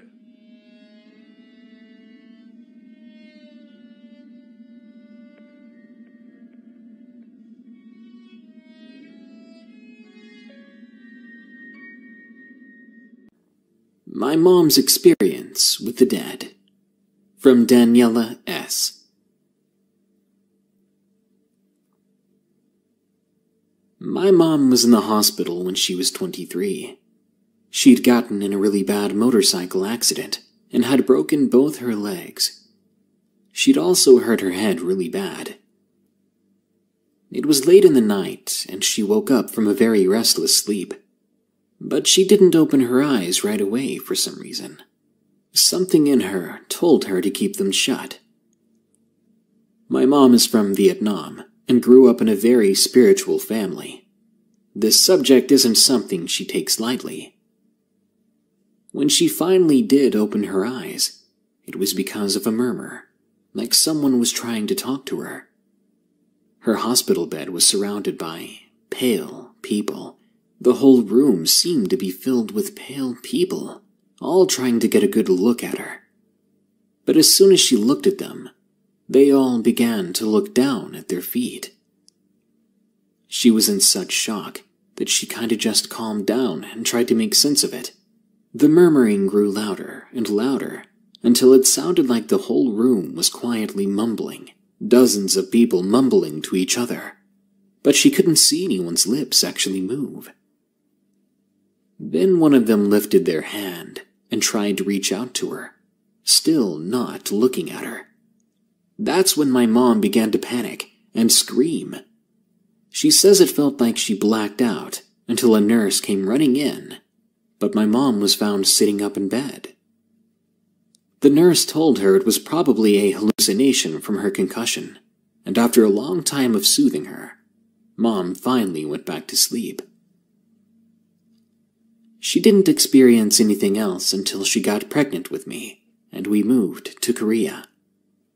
One day as she was taking the bus, she noticed that amongst a line of people getting on was a very familiar figure.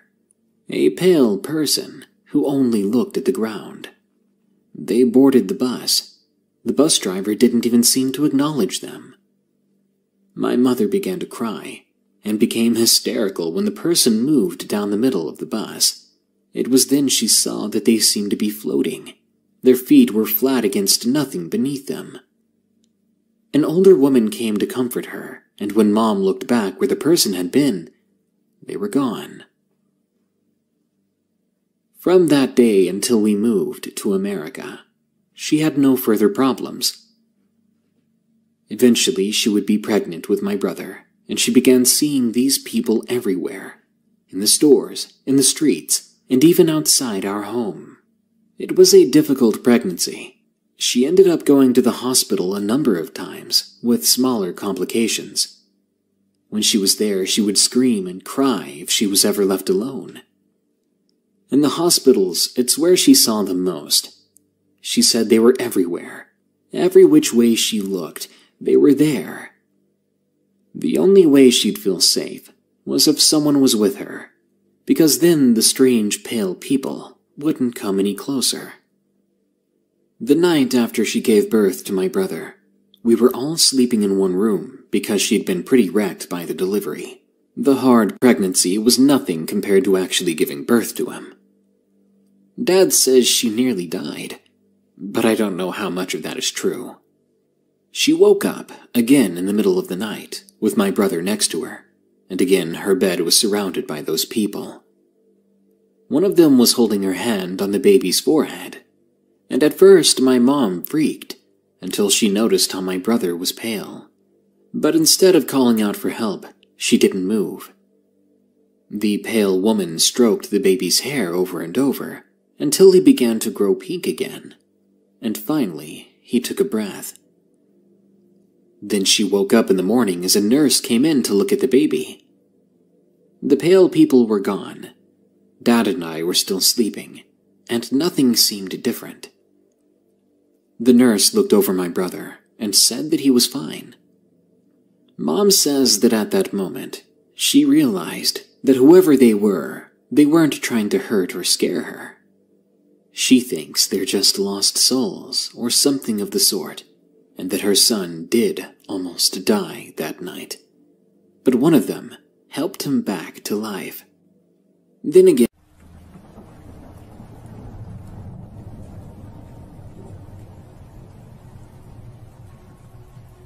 this happened a few years ago on Halloween.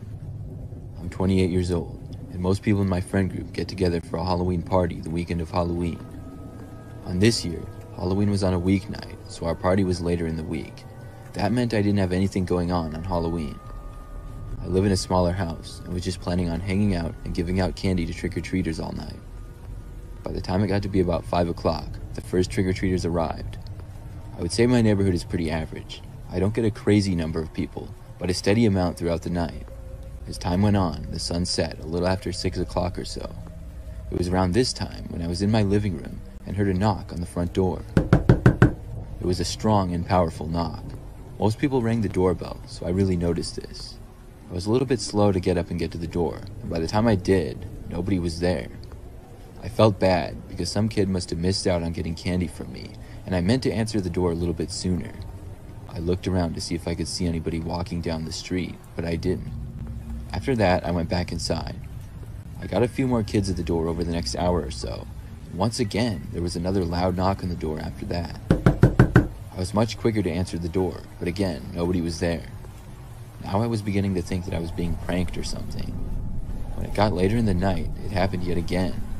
It was the only time people knocked on the door too. Everybody else would just ring the doorbell, so I knew when I heard the knock, whoever had done it would be gone by the time I answered. The last trick-or-treaters came by at about 8:45 or so, and by 9 o'clock, things were really quiet. At that point, I turned my lights off, signaling that I wouldn't want any more trick-or-treaters. It was about 9:30 when I heard the knocking yet again. I ran to the door and opened it as fast as I could. Still, nobody was there. I was pretty annoyed by this now. Who would have time to repeatedly knock on my door over the span of 3 or 4 hours just to run away before I could answer? I left my house and took a couple of steps out into my yard looking all around. I didn't see anybody. I called out asking who was there, but of course got no response. I shook my head and started walking back into my house. When I reached my front step, I suddenly heard a noise in the bushes directly in front of my house and to my right. When I looked, I was just in time to see somebody emerge from the bush and was headed straight for me. This person was a grown man, and I had never seen him before. I had maybe 10 feet between him and the front door. I ran as fast as I could, pretty much just as a reaction. When I reached the door, I swung it back open and got inside. I closed the door right behind me, and it closed right on the man's arm who was trying to get inside after me. This was just my screen door, so it didn't hurt him too bad, but it was enough to cause him to remove his arm from the door and back outside. This gave me enough time to slam the larger door and lock it, right before he opened the screen door and tried coming into my house. I screamed that I was calling the police, and then got my phone out of my pocket to do so. I looked out the window, and I watched the man running away through my yard and then down the street, but I called the police anyways. When they arrived, I told them all I could, and this was thankfully enough to keep the man away, because I never saw him again.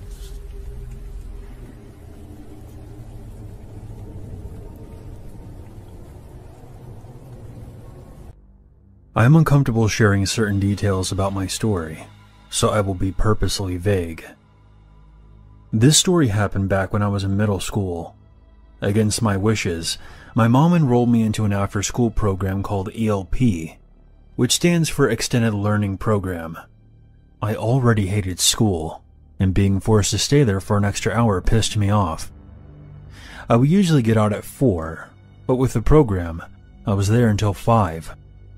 I did well in school and I didn't really need the extra time. My only guess is that my parents wanted me out of the house for another hour.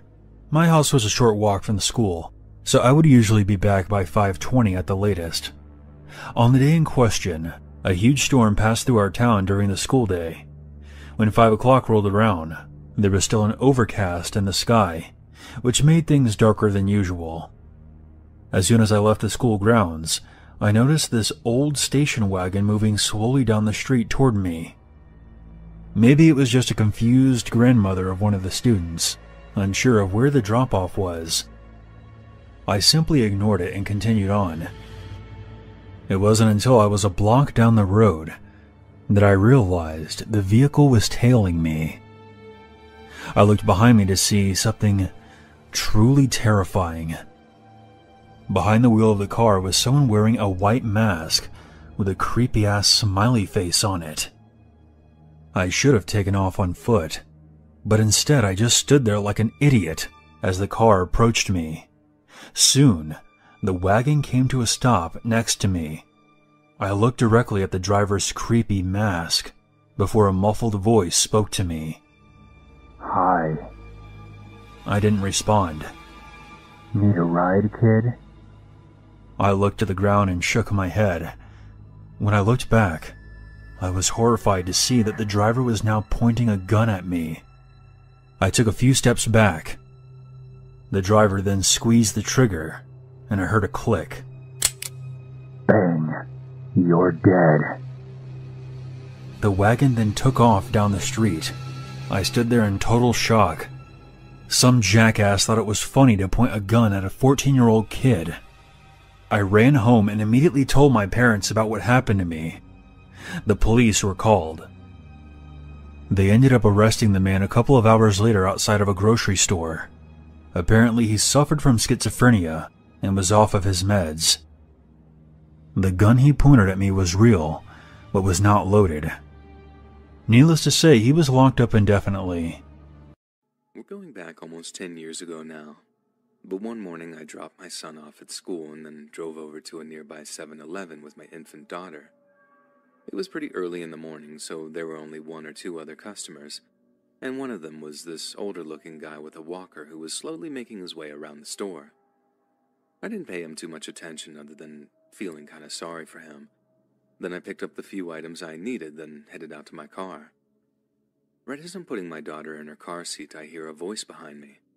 I turn, and it's the old man with the walker, only there's something weirdly different about him than when I saw him in the 7-Eleven. He was walking upright, not leaning on the walker, and his voice sounded much younger than you would have expected from just looking at him. I remember all he said was, "Cute kid." Then as I turned around, I only got the slightest look at the guy and his brand new posture before he slammed the walker into the back of my legs. The force made my knees buckle, and I almost fell right on top of my young daughter. I'm not exactly the tallest woman in the world, so the height reduction from my knees buckling had me falling forward into my open car door, and I had really tried not to crush her as I fell. I honestly thought that he was trying to get me, which was bad enough. But when he grabbed me by the hair and started to drag me up and off of my daughter, I realized he was trying to get to her instead. I honestly didn't think that I could get any more terrified, but the realization that he was actually trying to take my infant daughter away from me was just too much to bear. I remember letting out the loudest, most ear-splitting scream I've ever let out in my life, begging him not to take my baby. He was so much stronger and faster than he looked, and I guess that was all part of his fiendish scheme to have everyone let their guards down around him. It honestly seems like divine intervention now that I look back at it. But someone was just pulling into the small parking lot just as he almost had a hand on my daughter, and seeing the struggle had them instinctively honking their horn over and over in a bid to break it up. I think they figured it was just an incident of spousal abuse or something, because they were just honking and didn't get out of their car until I screamed over and over again, "He's trying to take my baby." The moment they heard that, they came bursting out of their driver's side door. But then the guy sprinted past the passenger side and out towards the main highway. The second he did, another car comes speeding up and stops by him, which I first thought might have been another person coming to tackle him or something.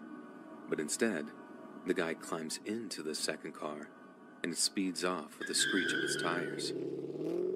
What horrified me in the aftermath was that it was quite clearly a well-planned and almost perfectly executed attempt to kidnap my daughter, and I wouldn't be surprised in the least bit if it had worked on a previous occasion. After the kind stranger calmed me down, they helped me call the cops as I tried my best to calm my daughter down in turn. She was still too young to really know what was going on, but she picked up on my distress enough to be wailing and crying until I managed to lull her off to sleep. The cops who arrived at the 7-Eleven a short while after said that they'd never heard of such a thing happening there before, but they were able to check the street cameras outside the 7-Eleven to try and get a clear image of the getaway car's number plate. I stuck around long enough to find out that the car's plates came back as stolen, and the cop I spoke to said that there was a good chance that they just ditched the vehicle somewhere after wiping it down for prints. If they had already planned such a detailed operation out, there was a good chance they planned for that too. The only saving grace was that the officer assured me that my report was a step towards catching them. A small step, but a step nonetheless. The horrifying experience I went through that morning wasn't for nothing, as not only did the cops now have a description of the guy who tried to do the kidnapping, but their failure to kidnap my daughter meant that they'd probably hesitate before trying the same plan again. I took a lot of comfort in that idea, and if it wasn't for the cop taking the time to reassure me of that, I don't think I'd have dealt with the trauma of it half as well as I did in the months that followed. But I did a lot of praying too. Desperate prayers that whoever had planned such a horrifying kidnap would never, ever be successful, and that no one else would have to endure the pure horror that I had.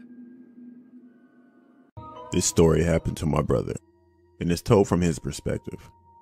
On Halloween of 2017, I went trick-or-treating with my friends who all call Harvey, Michael, and Daniel. We were all around 14 to 15 years old, and really just wanted to make the most of Halloween, as we had so much homework starting the 10th grade, and we probably would never be able to trick-or-treat again. Anyway, we were all walking down this random street at like 9:30, when we saw one house with insane over-the-top Halloween decorations that looked like it cost up to about $500. The four of us walked up to the house and rang the bell. Some 50-year-old looking man opened the door and said, "No need to yell. Just come on in and you'll get your sweets." Daniel told the guy, asked the guy, "Can you just bring the candy out here?" The guy didn't even answer. And so the four of us just walked away, not saying a single word. But of course, this story wouldn't be scary if it didn't end here.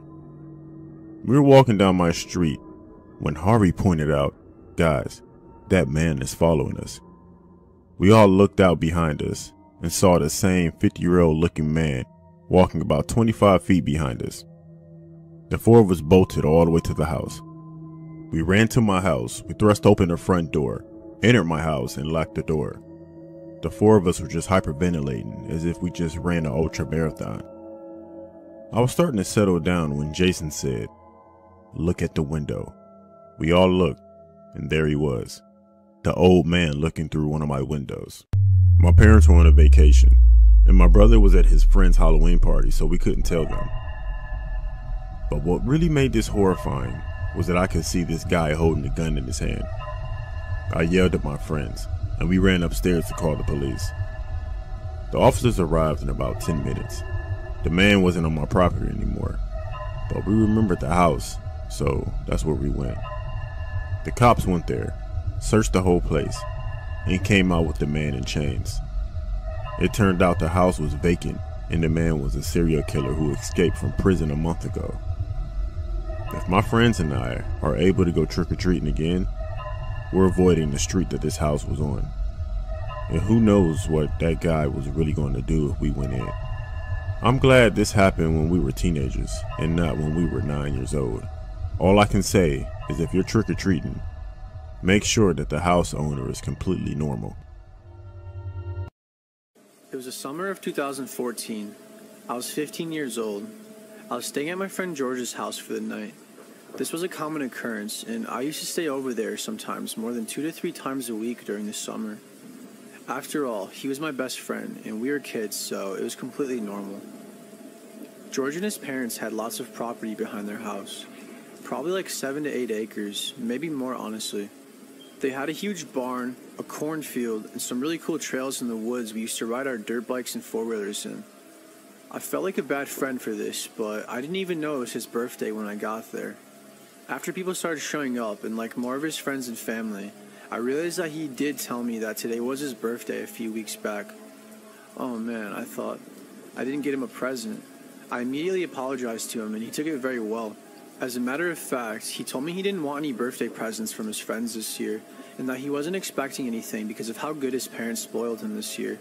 That made me feel better, but I still felt guilty. We did everything that you would normally do for a 15-year-old's birthday party. We had cake, opened presents, and us kids spent some time playing outside with his new airsoft guns that he got for his birthday. He already had quite the collection of them, so we all had our own that we could play with. I won't go too deep into this part, but we decided we wanted to do teams. It was me, George, and Will. The other team had Evan, Scott, John, and Kyle. They had more people, but we had better guns. The whole gist of the game was to shoot them before we get shot. So we were all running around the trails frantically, trying to get the other team down before they got us. After quite a few games, and skip forward 2 hours or so, it was around 6:30, so the sun was starting to set. George and I agreed we should all go back inside and play some video games before everyone had to leave. But everyone else wanted to keep playing with the airsoft guns outside. Even though it was George's birthday, he was nice enough to let everyone vote on what we should do. It was apparent that we were going to be playing outside longer according to the votes, so that's what we did. We restarted the game, and we all had about 2 minutes to get set up and hide where we wanted to. George yelled, 3, 2, 1, go. This time George and I were alone.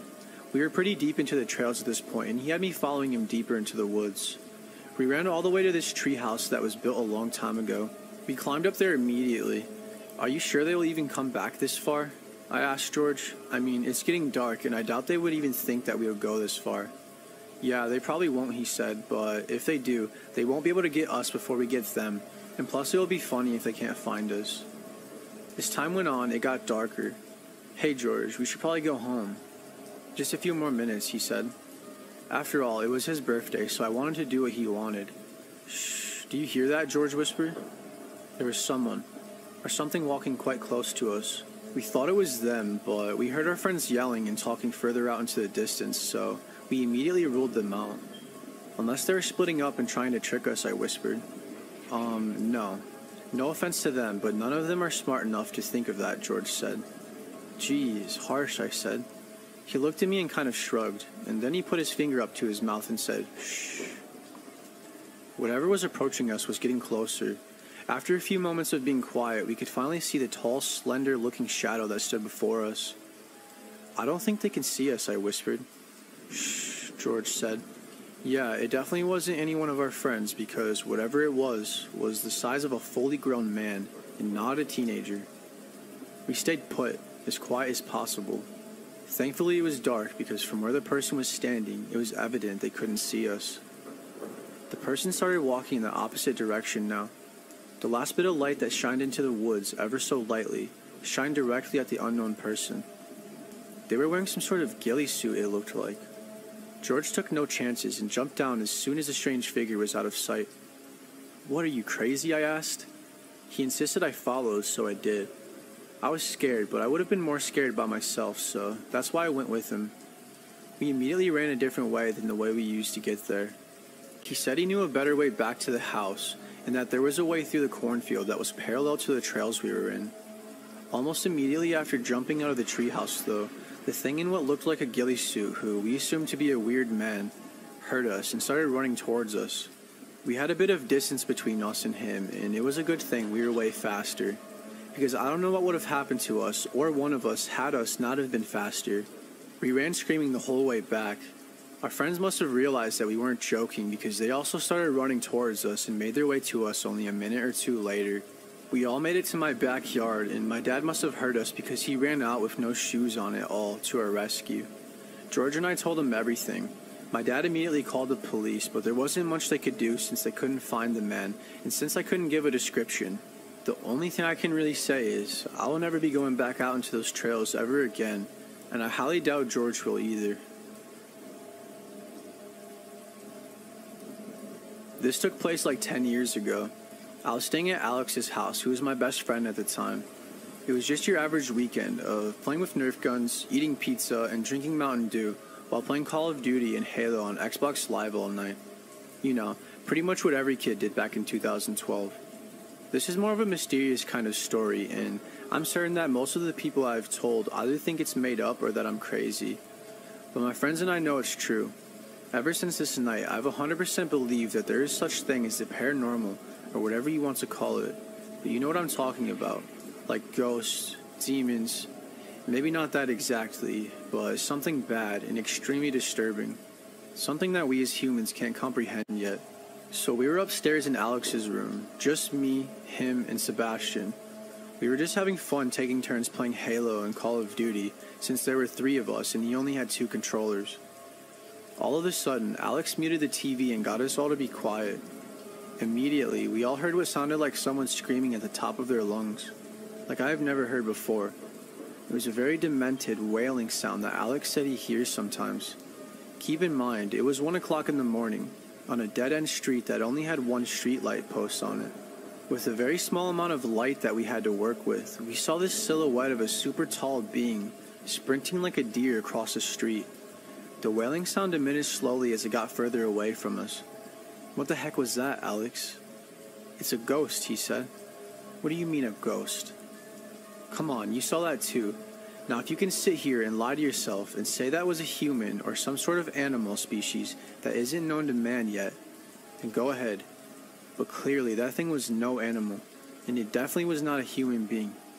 I don't know what it is. My guess is as good as yours." By this time, the strange skinwalker-looking thing has completely vanished out of sight, and we couldn't hear anymore. Alex kept staring out the window, though. He looked like he was about to go insane. "Alex, hey bud, you okay? You should probably sit down and drink some water." He then started to cry. I guess the emotions of all this got to him, and he couldn't control it, so he started having a breakdown. Apparently this has been happening to him for years now, and he doesn't know what to do, and that no one else has seen it besides us 3 that he knows of, and that his parents won't believe him and that they think he's crazy. I think he was happy that after all these years someone else actually saw what he was talking about. Of course he didn't want us to see it because it traumatized us as well, but I think it gave him some sort of comfort knowing that it was real and he's not crazy. But maybe even more discomfort though, because knowing that it's real is downright terrifying. Apparently he still hears it from time to time, but he has chosen to completely ignore it.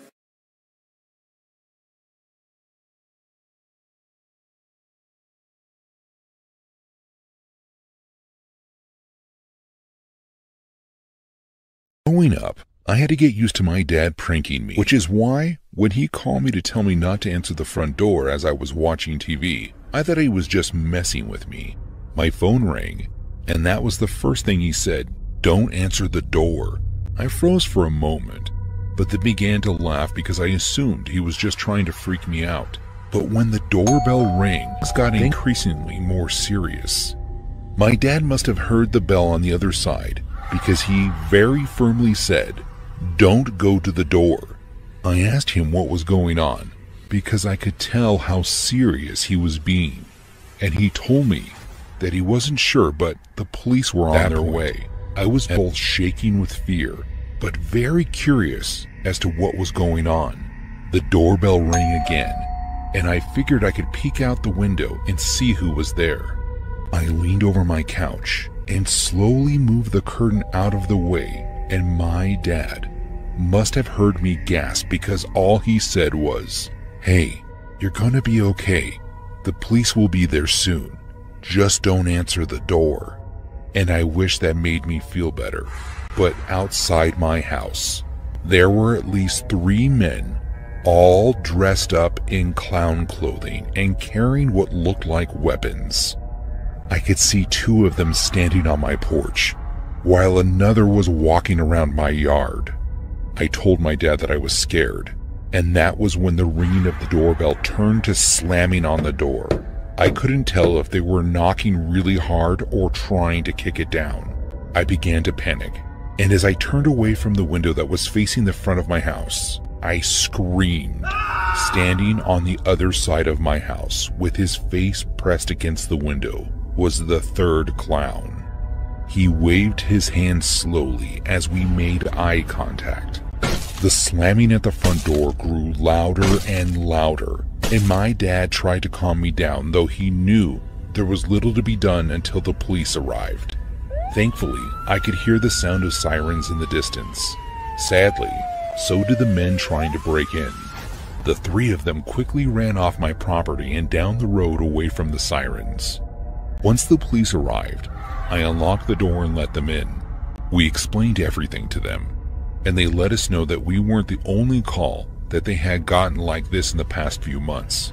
Apparently, these 3 had been terrorizing people in the surrounding area for a few months before I had a run-in with them. A few years ago, during my sophomore year of college, I suddenly had to switch dorms due to housing and residence life at my university being completely awful to me and a few other student workers.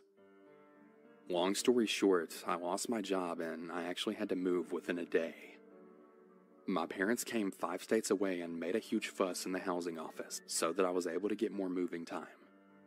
This is really important later in the story. I used to go on Instagram Live a lot because I'm a music minor and practicing in front of an audience really helps me improve my piano skills. I guess Instagram had begun offering the feature of showing stories and lives on the Explore page, so I ended up getting a lot of views and comments from strangers. Nothing too bad. It was usually just song requests that I couldn't fulfill because I had a strict repertoire from my piano professor, or hard eyes from strangers. I used to really enjoy the lives until I got a comment from a man who knew exactly the location of my university. I never wore any kind of school attire during my lives or publicized my location on Instagram, so it made me a little nervous. I stopped doing lives after that for a while, getting caught up in regular work and figured everything was fine. The guy sent me a few messages offering to take me on a date. A quick scan of his profile made it clear that he was at least 50 years old. He worked as a laborer for the city my university is located near. He asked me several times a day what buildings my classes were in, if I liked the cafeteria, etc., until I finally got scared and decided to block him. However, before I blocked him, I called him a pervert and a freaking weirdo for being so interested in me when I was so much younger than him, and for also trying to find me when I was trying to go to class. A few weeks later, after I'd forgotten about his weird messages, I got a message from him saying something along the lines of, "I waited for you in front of your old dorm for hours, but you never showed. Did you go home for the weekend? You shouldn't be so rude to me next time, or else we won't have fun whenever we meet face to face." That message scared me more than I'd ever been scared in my life. One of my really close friends graduated from the university and began working as a campus police officer around the same time that this all happened. So I decided to go see her and see what I could do. Sadly, not much could really be done about it, but I definitely pulled back on my social media presence. The guy had followed me from 2 more Instagram accounts with different usernames, and I blocked all of them before he could even message me. Thankfully, since leaving after that spring semester, I haven't heard from him since. So to the creepy old guy from Instagram that wouldn't leave me alone, I really hope I don't hear from you ever again. When I was in the 8th to 10th grade, I was extremely involved in this small building server. The average age was probably about 15 to 17, and I joined a group of builders and Skyped with them every weekend for like hours. We all became close fast, and we trusted each other, enough that we actually followed each other on Instagram. I became particularly close with one of the builders in my friend group named Peter. Peter was in the same grade as me, and we ended up texting quite a lot. I had heard some rumors that Peter might have a crush on me, which he denied, which I kind of found laughable because, it was the internet, and I just brushed it off. Everything was fine for a while, until something began to feel really off whenever I talked to him. I was starting to constantly catch him telling these small lies. This really bothered me, so I figured it was time to distance myself from him and just stop talking to him altogether. Cut to a few months later of no contact, and Peter out of the blue sends me a text that he's going to be possibly transferring to my high school. He said he was doing this so he can get in-state tuition for college. Peter's plan was to somehow live completely alone and support himself while in high school. My stomach dropped when I read that text, and I just felt really off. I try to be calm, but also tell him that his plan is crazy. I tell him that it's oddly convenient that he chose my random suburb of all places. Peter just insists that his plan will work out, and it's really just a coincidence that he's going to my high school. I'm trying to call Peter's bluff, hoping he's just screwing with me because I cut him off. Peter then says that he's already bought the plane tickets, and he's going to stay in my town to go visit some high schools in the area. Fear washes over me. I begin to realize that Peter definitely has some really weird unhealthy attachment to me. Peter wasn't bluffing. To my horror, he posts a picture on Snapchat at the airport. Peter asked me to meet him up while he's there, but of course I decline. Later on, I see on his Snapchat story that he's actually taking a tour of my high school. He takes lots of videos and pictures, and probably hoping I can see it. Luckily for me, I'm actually stuck home with pneumonia. I spend the next few days totally on edge and totally afraid that he was going to ring my doorbell at any moment. Luckily, he wasn't smart enough to find where I live, and he flies home and doesn't even follow his plan. The most baffling part? None of my old group on the Minecraft server even thought he was doing anything creepy. I honestly felt like I was going crazy for even thinking this was weird. I thought that my rejection for this meetup would be the end of it. But about 2 years later, I had just committed to my dream college. I still stupidly followed Peter on social media because I wanted some kind of warning if he was coming to my area again. Once again, Peter did. I see him posing right in front of the library at my college with the caption saying, "Transferring here is definitely the move." Cut to a few months later, and Peter finds out that I had a boyfriend now, and he directly contacts me for the first time in like 2 years. He starts asking me strange questions like, "Is he gonna protect you?" I shouldn't have answered, but for some reason I did. I finally blocked him, and out of fear, I decided to stop following him on social media. He hasn't tried to contact me since.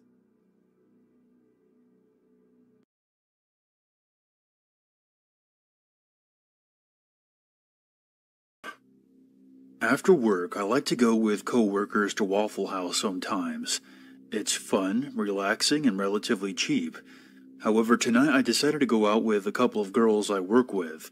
I don't have a vagina myself, but since we all closed up together, we thought we would go grab something to eat. So while we're eating, I'm facing the door, and in walk these two drugged-out looking people, which isn't uncommon for Waffle House. But something about these two people in hoodies in the middle of summer in Texas really put me on edge. The two girls I was with were both pretty attractive, and the two guys also took note as they walked past. I've been in a couple of sticky situations and can always tell when shit is about to go down, and these guys gave off that vibe like no other. They sat behind me where I couldn't see them in any reflection. It was nerve-wracking. A few minutes went by before I realized that it was just our two groups in the restaurant. I glanced over my shoulder and saw they weren't eating anything, just drinking and staring at us. Fuck. I told the two girls I was with that we should try to hurry up and go because I was tired, trying not to freak them out, because assholes like those guys feed on fear. We got up, and I look over at them. They were still watching us with empty drinks now. At this point, I should say two things. I have an injured knee right now from practice that causes me to limp a little, and I train in Muay Thai boxing and compete internationally in Brazilian Jiu-Jitsu. I am not one to be fucked with, but the limp definitely gives off the impression that I would be easy to overpower. So as we were paying, I noticed one of the guys point at me and make a stabbing motion, and the other guy smiled, and they both stood up and walked towards us. One of the girls I was with was making sexual passes at me, which were very visual. I told her to stop as these guys got closer, and I saw one lick his lips as the other held one hand in his pocket. I told the hostess to keep the change and hurried the girls outside, while trying to hide my limp as best I could. We got to the parking lot, and I told one girl to go to her car and gave the other the keys to my car, and told them to hurry up and get in, since I couldn't run with my limp, and that I would explain later.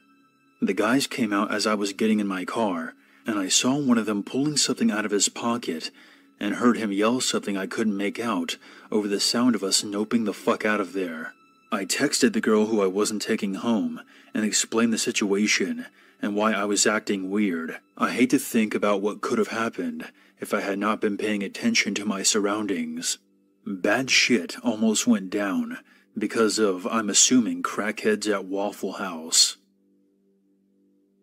Over the last 7 months, I've been working for someone I responded to on Craigslist. Well, I'll just explain everything. This seems like an appropriate place to post this. I was scouring the internet for some sort of paying gig, I didn't really care what. Then I came across a post on Craigslist. I had refreshed the page and there it was. Someone was looking for a person to come by and feed their pets. I assumed they were going out of town or something, so I contacted them and left my number through email. I got a response immediately in the form of a phone call. The caller was a man who explained to me that he was moving out of town and his parents had cats they wanted fed daily. I gave the man my name so he could run me through a cursory background check, and in about 20 minutes I was hired. I went there the next morning to get all the instructions and whatnot, and met the man I spoken to on the phone. His name was Ben. Ben explained to me that he could no longer be able to care for his parents' cats, and that his parents needed to focus on themselves, so I was being brought in to take care of that. The money would be left on the kitchen table at the end of every week, $200 a week, just to feed some cats, I know, right? In addition to that, money for more cat food would be left for me as needed. Then he told me the first thing that I thought was strange. I was to come at exactly 10 a.m. every day and be gone by 10:10 a.m. and I was never under any circumstances to interact with his parents. He told me that when I'm in their home, they will be in their chairs in the living room watching television, and that I was not to disturb them, ever. He asked if any of that would be a problem, to which I assured him it wouldn't. He then showed me the area in which the cats eat. There were 4 cats, and where the food was kept. While not rude in the least, he was very adamant that I not explore further in the house, to which I assured him it wouldn't be a problem. He ushered me outside and showed me where the spare key was in case the door was ever locked, but he told me that was very unlikely to happen, and with that he expressed his hope that I could be trusted one last time, shook my hand, and told me to be there at 10 a.m. every day starting tomorrow. If I was ever unable to make it, call and leave a message on their home phone, to which he gave me the number. I shook my head and was on my way. The next day came and I went inside at exactly 10 a.m. I walked into the house and immediately to my right were Ben's parents, sitting in recliners, facing away from me, watching some kind of game show. I announced my presence, which they ignored, and made my way to the kitchen. I fed the cats bowls and left. The exact same scenario played out countless times over the next few months. 10 a.m., unreturned hello, feed the cats, leave. On Fridays I would pick up the small stack of $20 bills from the kitchen table. It was the easiest job I ever had. Then came the inevitable. One day I was running late. I got to the house at 10:08. I entered and apologized to Ben's parents for being late, to which I once again got no response. They just kept sitting in their chairs watching their game show. I went to the kitchen and fed the cats. I looked at my phone, which read 10:11, and walked down the hall towards the front door. When I reached the living room, I jumped and gasped out of shock. Ben's parents were now standing in the dark behind their chairs, completely still, staring directly at me. I apologized for running late and got out of there. Though unnerved, I went back the next day on time and everything was fine. A few more months went by of nothing strange, and then came the last day I was there. I got there at 10:03, but wasn't worried because I knew I could be out before 10:10. The problem came when I was in the kitchen and I heard someone whisper the words, "Help me." It startled me and I jumped, looking around for the source of the cry for help. I saw no one around, but I heard it again, and then a third time. I began looking around before realizing I was running behind. I looked at my phone and it was 10:10. My heart sank to my stomach when I looked down the hallway and saw Ben's parents for the first time in the light. They were grossly emaciated and pale, looking completely malnourished. They were essentially walking skeletons. I apologized for taking so long and said I'd be on my way, but they just stood there, blocking the way to the front door. I said I would take the back door, which was located in the kitchen, but when I went to open it, it required a key to open from the inside. Seriously. It was at this point that true panic set in. I looked behind me, and the parents were now about half a foot away from the entrance to the kitchen, and I had nowhere else to go except for what I presumed was a door to the pantry. They had blank stares across their faces, and their eyes looked as if the life had left them a long time ago. In a last-ditch effort, I went to the door that I thought was the pantry, and found it led to a staircase leading into a basement with, of course, no light. As soon as I opened the door, there was a horrid stench that washed over the otherwise clean air I was standing in. I carefully went down the stairs and looked for a window, but they were all nailed shut. I happened to look back up the stairs, and the parents were now standing next to each other at the top of the hallway. It was truly horrifying. I pulled out my phone and called 911, not knowing what else to do. And when I explained my situation, they said they would send a car out immediately, and to stay on the phone while they connected me to the unit en route. I ran into the dark basement using my phone as a light. It didn't provide too much illumination since I was in the middle of a call, but it was just enough. There were racks of junk that lined the basement, separating it into almost aisles. I went down to check if any of the windows were possibly loose, like I'd be that lucky. Then I turned the light around and shined the light in front of me, and I was inches away from the parents' lifeless looking faces. I let out a scream and ran in the other direction, and tripped over something, sending my phone flying from my head. Of course, it landed face down so I couldn't find it. I ran back up the stairs and into the kitchen, looking back and seeing the parents standing at the bottom of the stairs with slight grins on their faces. I ran down the hall to the front door and flung it open, screaming when I saw the cop standing right in front of me. He asked me if I was the one that called as I pushed past him to get outside, and I told him I was. I looked in the window and saw the parents sitting in their chairs, watching their game show. I explained that these crazy old people had trapped me in their house and were chasing me around. The cop went in to talk to the parents and look around while I sat in the cop car. He came back out about 5 minutes later and asked if I was sure someone was chasing me. I said yes, I was absolutely sure, that it was the two old people that lived there. He informed me that the people that live there, the people in the chairs, have been dead for quite some time. I asked what the smell in the basement was, and he said there was another body down there. Backup showed up. I gave them my statement and explained how I'd been coming there every day for months and months to feed the cats. I told them to call Ben, the homeowner's son. I gave them the number and it was disconnected. I used to work at a Starbucks here in Cardiff, and I've got to be honest, it's one of the better jobs I've ever had. The manager was brilliant, the other staff were nice and looked out for each other, so for a minimum-ish wage job, it was about as good as it gets. The only bad shifts to work were the first halves of Monday and Tuesday mornings, as the pre-work rush meant people were often at their absolute worst. I mean, don't get me wrong, people could be complete jerks at other times of the day or week, but the highest concentration of them was Monday and Tuesday mornings, without a shadow of a doubt. But rude customers aren't scary. Annoying and frustrating, yes. Chillingly cruel and calculating, not as much. Which is why this particular incident has stayed with me for so long, and I always seem to use it as my personal point of reference for how terrible human beings can be to each other. So, it's a Monday morning, and we're just coming to the end of the rush at around 9 a.m. 30 minutes more and the caffeine fiends will start to thin out, and we can get some coffee and make a smoke break of our own. I heard her before I saw her. Like, she was only just trying to get a handle on what had been pure harpy screeches just moments before. Some woman was on her phone, ranting away and not looking where she was going as she tries to find the back of the queue. In doing so, she cuts off this other bloke who politely informs her that she's queue jumping. I don't know if she actually didn't hear him or was just tactically ignoring him, but either way, this bloke has to tap her on the shoulder before saying, "Excuse me, believe I was ahead of you." The woman just shrugs this off at first, giving the guy a gesture like, "I'm too busy to listen to you." I remember the look of anger on the guy's face as she gently but firmly grabs the strap of her handbag and tugs her out of the queue before taking her place. I'm a bit torn about the whole thing. Like, yeah, it was righteous, but laying hands on someone, I feel like there could have been a better way to resolve the issue.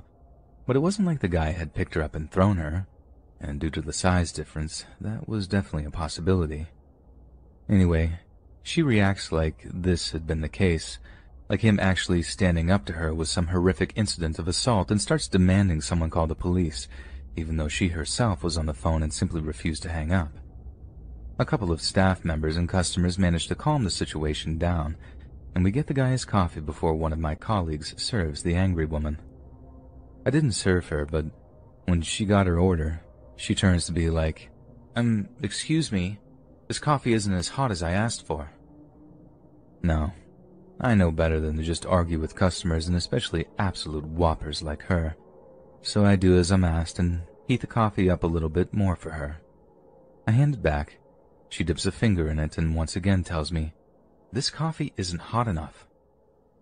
Now, bearing in mind, she just watched me run some steam through it, but again, I do as I'm asked and give her back some literally steaming hot coffee that she proceeds to absolutely overload with sugar. No wonder she was in such a stinking mood. Her entire life was probably one big sugar crash, hence why she was such an unbearable person to be around. But little did I realize, that coffee wasn't for her, and on her way out of the store, she took the lid off of her scalding hot syrupy coffee and threw it in the guy's face as he sat reading his newspaper. God, the sound of that guy screaming was absolutely horrific. Like, I didn't actually see the woman throw her coffee in the guy's face, so I thought someone had broken a leg or something. That's the only time I've heard someone scream in pain like that. When my old skating buddy absolutely shattered his leg on this visit to a Bristol skate park one year. But what followed in the coffee shop was pure chaos. People were pouring bottles of water onto this guy's face, ambulance staff and police turning up. I think the woman legged it as soon as she threw the coffee because, to my knowledge, no one was arrested. But the guy who had the coffee thrown on him suffered life-changing injuries. From what another colleague told me, the gross amount of sugar in the coffee meant that some of it actually stuck to his face like a kind of molten hot glue. He'd been left with terrible scarring for the rest of his life, and all because he stood up to some absolute monster in the queue that morning. That's what I find really scary, that some people out there are so unhinged that a seemingly normal interaction with them could end up with you suffering injuries you'll carry with you for the rest of your life. Just one moment of misjudgment, one little enough is enough moment, and boom, you're going to look at a very different version of yourself in the mirror for the rest of your natural life. I have a beach house in Florida that I tend to visit with my girlfriend on the colder months up north. In the warmer months, we'd still visit occasionally, but nowhere near as much, since there wasn't as much of a need to. It was early February, freezing up in Connecticut, so my girlfriend and I took a trip down to Florida to visit the beach house. By the time we actually got to the house, after a day and a half's drive, it was starting to get dark out. It was actually a long month and a half since I'd been there the last time. The electricity and water and everything was already on since it was the winter, and I kept everything on during the winter season due to our frequent visits. So all we had to do when we arrived to the house was unpack, take a couple of lounge chairs, and walk 20 seconds onto the beach to take a nap. We didn't even check out any of the other rooms because we were so drained. We lounged down on the beach until it got really dark. I felt my girlfriend's hand on my shoulder. I looked up at her and she asked if I left that light on. I turned to the house and saw one of the upstairs lights on. Not just that, but at one of the windows in that room, there was a shadow outline. I looked at my girlfriend and she looked at me, and I think it sunk into both of us that someone was in that room at that window. I told her to wait there, and I ran up to the house as fast as I could. When I got to the back doors, I started being really quiet. I slid it open and shut quietly. Being that I was barefoot, it made tiptoeing a bit easier. I made it to the stairway and then halfway up the stairs before I heard a door shut upstairs. I went up the remaining stairs a bit quicker now and saw that the door to the room that had the light on was open, but the lights were off now. I kept the lights off though. I just used the flashlight which I had in the shelf ledge upstairs. Then I noticed the closet door. It was shut. That must have been the door I heard closed. I figured I would shut off the flashlight and tiptoe to the door of the closet, and I slowly put my ear up to it to listen. There was nothing but silence in the room and on the other side of the closet door. I wasn't sure what was going to happen when I opened that door. If someone was in fact on the other side, I had to confront this. I grabbed the two little knobs and finally brought myself to yank the doors open, but it was empty in there, or at least from what I could tell, it was dark. I grabbed my flashlight and switched it on again, and yep, the closet was empty. But a creak in the floorboards outside of the room caught my attention. I ran into the hall expecting to see the intruder, but no, it was just my girlfriend.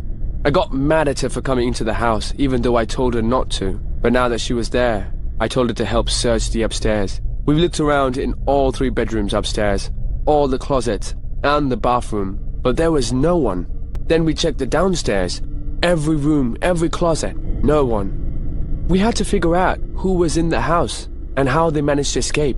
So we locked all the doors and looked around the house for any signs of breaking and entering or stolen items, but there was neither of that.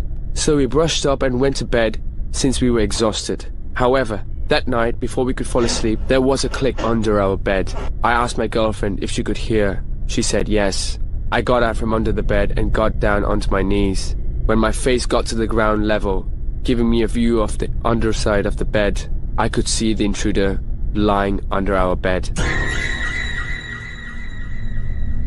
I looked at him face to face before he crawled out and made a break for it. I couldn't catch him once he got outside because I was still barefoot. I also didn't get a very good look at his face because we only looked at each other for about a few seconds. We once again searched the whole house to see what he could have stolen, but surprisingly, nothing was stolen.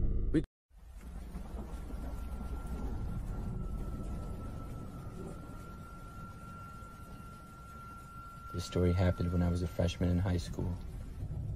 Back then, I used to ride to school every day on the bus and then take it home. I would usually be home by myself for a few hours until my parents got home from work. One day I got dropped off the same as always and walked to my house.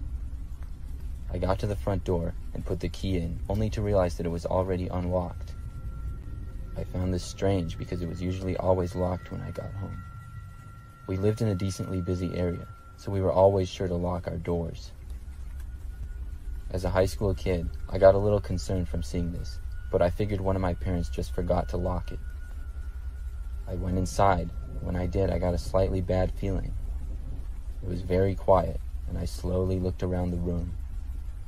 Everything looked normal and in place. I then thought I heard a noise of someone walking upstairs, but it was really hard to tell. It gave me a shiver down my spine, and I paused to listen more closely. When I did, I heard no more noises. The noises that I had heard were so brief and quiet that I figured I had to be just paranoid. I locked the doors and went into the kitchen. I made some pizza rolls and then went up to my room, which was upstairs, and watched some YouTube videos in my bed. After a few minutes of doing that, I got really tired and fell asleep. I woke up about 30 minutes later. When I did, I went back to watching YouTube until I heard the sound of my parents getting home a short time later.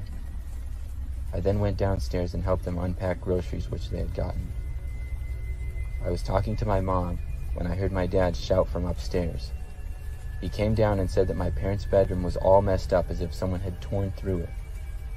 We all went upstairs to find the room was a complete mess. It was then that I remembered everything and told my parents about the door being left unlocked. They told me when they got home that I had left the door unlocked as well, but I know I had locked it. The police were called and came over to search the house. Nobody was found, but my parents did have several valuables stolen. I realized that I most likely was home with the intruder in the house and had taken a nap with him, probably in the next room. It gave me the chills, and I'm very lucky that I didn't decide to look in my parents' room.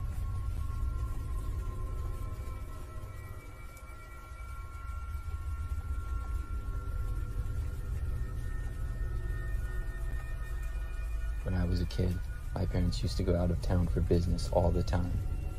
I used to have to stay at my aunt's house when they were gone. But when I turned 13, my parents finally trusted me enough to stay home by myself. I was excited for this because I felt like I was being an adult living by myself for 3 days. My parents went over everything I needed and told me to lock all the doors and windows. When my parents left, I mainly watched TV and played video games. It was a Friday night, so I stayed up pretty late, and at about 2 o'clock in the morning, I finally got sleepy and decided to go to bed. I went around the house making sure every window and door was locked, and then all the windows with blinds and shades I covered. Then I got ready for bed and turned out all the lights. I got in bed, closed my eyes, and tried to fall asleep. I was laying there for maybe 2 or 3 minutes when I heard the sound of a car slowly driving down our street. We lived in a very quiet neighborhood, and we were at the end of a street, so we didn't get much traffic often. I kept my eyes closed until I heard the car seemingly stop directly in front of our house. I heard the engine idling, but didn't hear the sound of a door opening or anything. After about a minute of this, I got curious, so I carefully raised my blinds and looked out. I could see there was a pickup truck parked right in front of our mailbox, just sitting there with the engine running. I didn't recognize the truck, and I stayed watching it for a little while.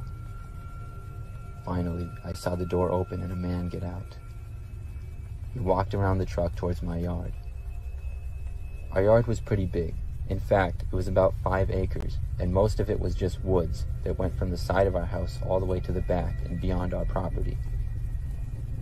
The man paced around a little bit, halfway in the street and halfway in our driveway. He seemed to be looking around. And then out of nowhere, he just walked into the side of my yard and into the woods.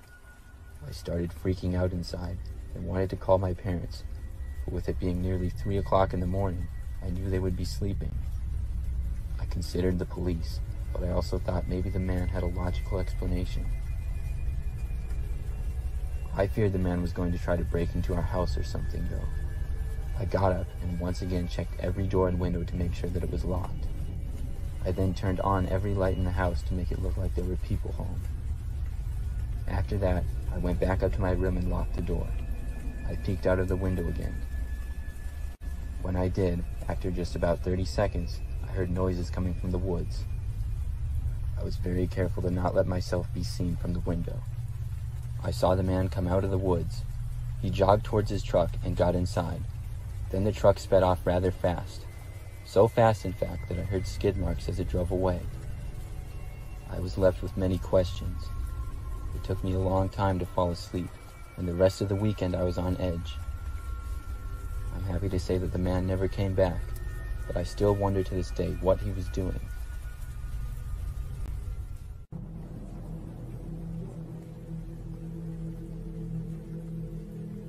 This happened about 10 years ago. I was, I think, about 12 or 13 at the time. One night on a Friday after I got home from school, my parents told me they were going to dinner with some friends. That meant I would be home alone for the night. I was the only child, and my parents would occasionally leave me alone. I always enjoyed it because I felt cool and grown up to have the whole house to myself. I asked my parents if I could have my friend Ryan over, and he came over a little bit later. We played some basketball, and then my parents left. Me and Ryan played some video games for a few hours after that, and then he left to go home. I stayed in my room playing Madden on my PlayStation. About 20 minutes later, I thought I heard a noise coming from downstairs. It was now around 9 p.m., so I assumed it was my parents and I thought nothing of it. However, not too long after that, I got a call from my mom on the phone and she told me that they wouldn't be home for about another hour. Still, I had forgotten about the noise at that point, and I kept playing video games. That is, until out of the corner of my eye, I was sure I saw somebody walk past my bedroom and down the hall. I had my bedroom door open only about a foot or two, but I was sure I had seen somebody walk by. I tried to convince myself that it was just our cat or something, but suddenly I got really creeped out, and I wasn't feeling safe in my bedroom anymore. I wanted to get out of the house, but I was afraid of what I had seen. I waited in silence to see if I could hear anything else, but there was no noise. Then I heard the floor creak at the end of the hall past my bedroom. My door didn't have a lock on it and was on the second floor, so I felt if I made a run for it, I would be able to safely get downstairs and outside. I just didn't know who or what was at the end of my hallway. I was too scared to make any noise or look down the hall. I just sat there in my chair, staring at the crack in my door to see if whoever was there would walk by again. After a couple of minutes, I finally got enough courage to walk over to the door. I did it as quietly as possible and then stood next to the door and listened. I didn't hear anything, so I decided that on the count of 3, I would quickly walk out of my room and down the stairs as quietly as possible and then go out of my house. I took a deep breath and quickly left my room, but as I did, I guess that my curiosity got the better of me and I looked to the end of the hallway. I saw a dirty woman with really messy hair crouched down against the wall with her hands over her face. As soon as she saw me, she started to scream. I was more than freaked out, and I ran as fast as I could down the stairs and out the front door. As I did, I heard her screaming getting louder and louder. When I got outside, I immediately took out my phone and called my parents. They told me to call the police, so I did, and then I ran to Ryan's house, which was about 5 minutes away. My parents picked me up from Ryan's, and then we all went back to my house where we saw multiple police cars with flashing lights as well as an ambulance. I had to talk to the police, and my parents did for a while too. I guess when Ryan left out the front door, he left it open, and a lady that was messed up on drugs walked right in. It was something I will never forget.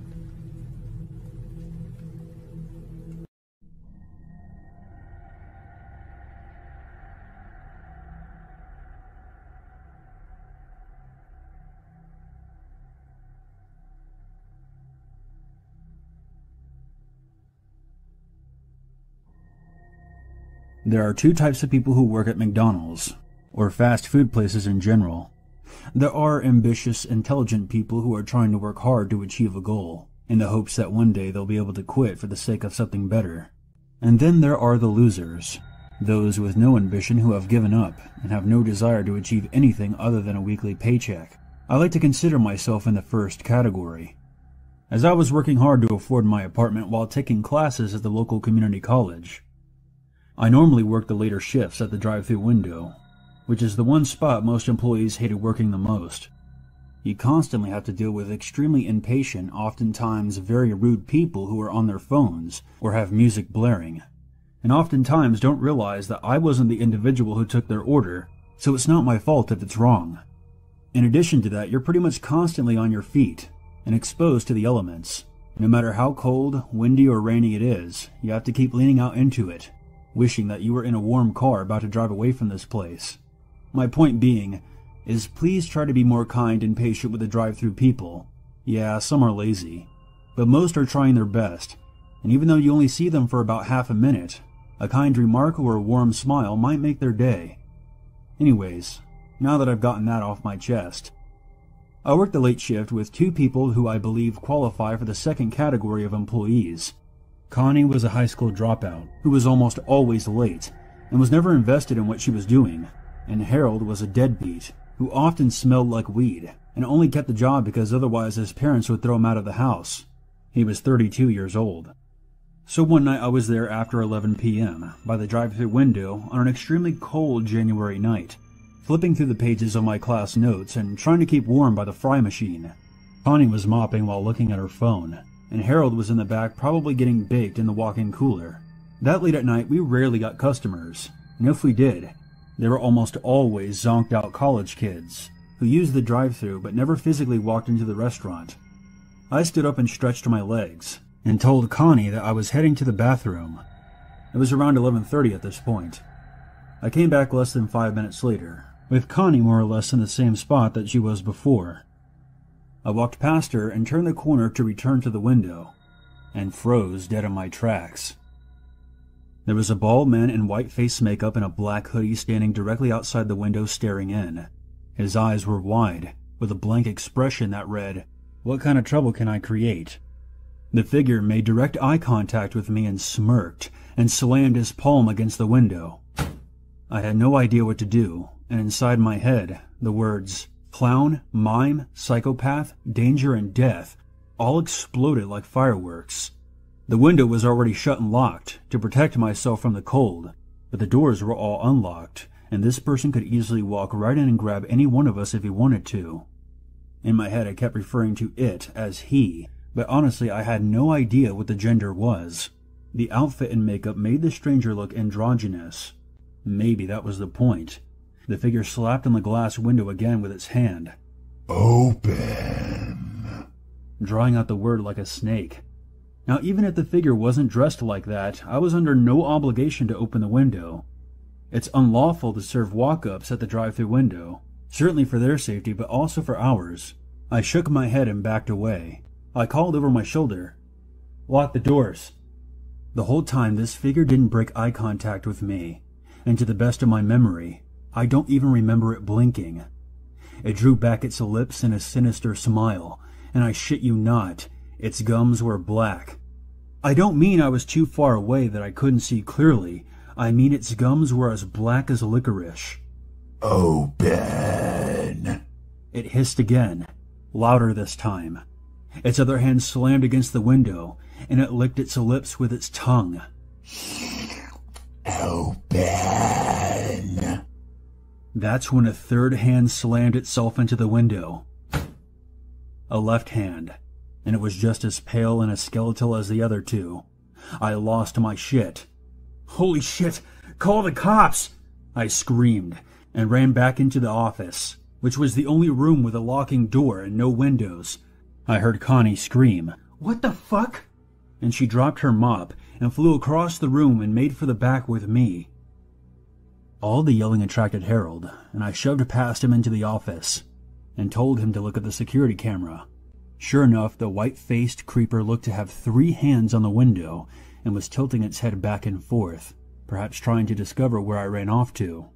We locked the office door and called the cops, explaining to the operator that there was at least 2 prowlers outside acting in a threatening manner towards us.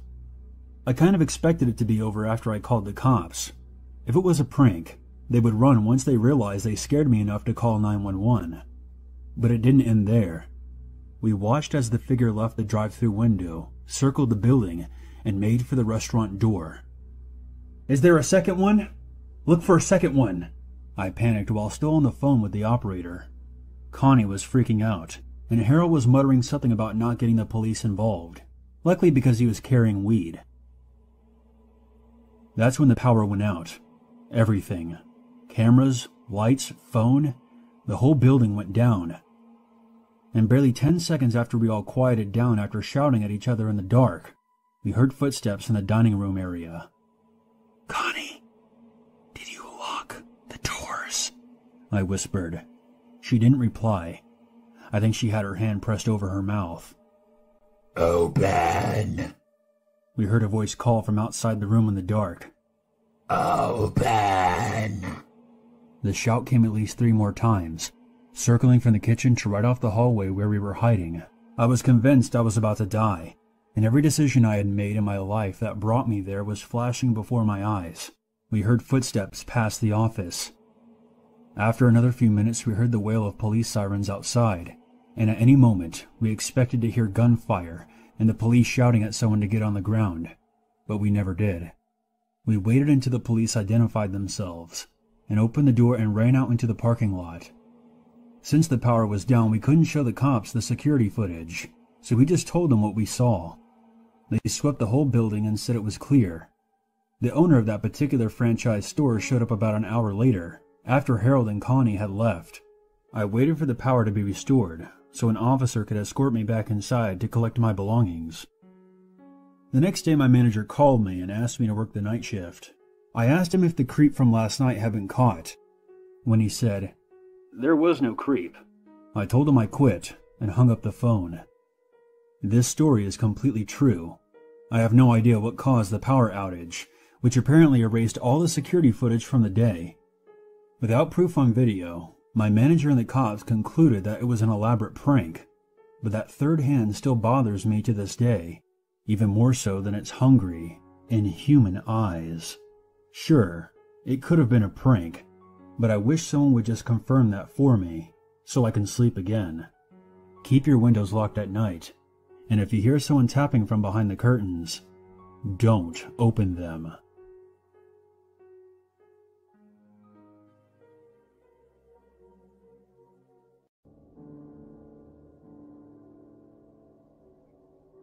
I'm 20 years old and I live in Canada. This story took place during the 2016 clown craze in October, about 10 to 20 minutes before my Subway store was going to close. To make things a little easier to understand, I've got to give a brief explanation of the layout of our store. So there's the front door that customers walk through, which is completely made of glass. Then there's the windows to the left, if you're standing behind the counter facing the front. The bathroom is beside the swinging door that employees use to get to the sandwich unit. This all began while I was finishing doing dishes in the back room. I was the only person there because they rarely had more than one employee for the closing shift, unless of course it was for training purposes. Really, only one employee is needed, even though it might not be a smart decision. There hadn't been any customers for a while, and I really had to go to the bathroom, so I started making my way to the swinging door by the sandwich unit, when all of a sudden I heard the bell ding at the front door, indicating that a customer had entered. I was honestly a bit annoyed because I'd been putting off going to the bathroom for a long time, and obviously I can't leave someone unattended in the front store. Before I even turned around to take the person's order, and I know it's going to sound odd, but I heard the generic sound of a clown's nose honking. It sent shivers and goosebumps through my entire body. As I hesitantly turned around to confirm what I had just heard, there was someone standing at the door with a bright orange afro and white face paint. Beyond that, they were dressed extremely casually, though in a plain green zip-up hoodie and black jeans, which almost made it creepier. They stared at me and smiled from ear to ear. Before I could even think of doing anything, they gave me a sinister little wave before quickly running out of the store and around the left side window. I was frozen in place. I was wondering, was this really happening? Or better yet, why was this happening? I didn't know the clown craze reached my small town. I just stared at the window for what felt like 10 minutes. Once I came to, I ran to the front door and just locked it. There was no way I was letting anyone in, even if we weren't closed yet. But before I did, I poked my head around the corner to make sure that lunatic was gone for sure. Well, I didn't see anything. He was gone, I thought. I couldn't see him anywhere. The parking lot was empty save for my car. So I went back in the store and locked the doors, counting the seconds until the actual closing time was here. But not 10 minutes until closing. A couple of cops were knocking at the door. I was nervous, yet relieved to see them. I immediately unlocked the doors and let them inside. Apparently, they were there to just ask me a few questions. They wanted to know if I had seen someone dressed with an orange afro and white makeup.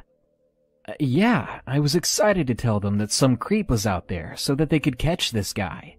Well, they explained that someone called not too long ago, saying that they drove by and saw someone matching that description in the subway parking lot, kneeling behind a green sedan. They were holding a carving knife. My heart seemed to stop. That was my car. This psycho was waiting for me behind my car. If the cops hadn't scared him away by showing up, he'd still be out there.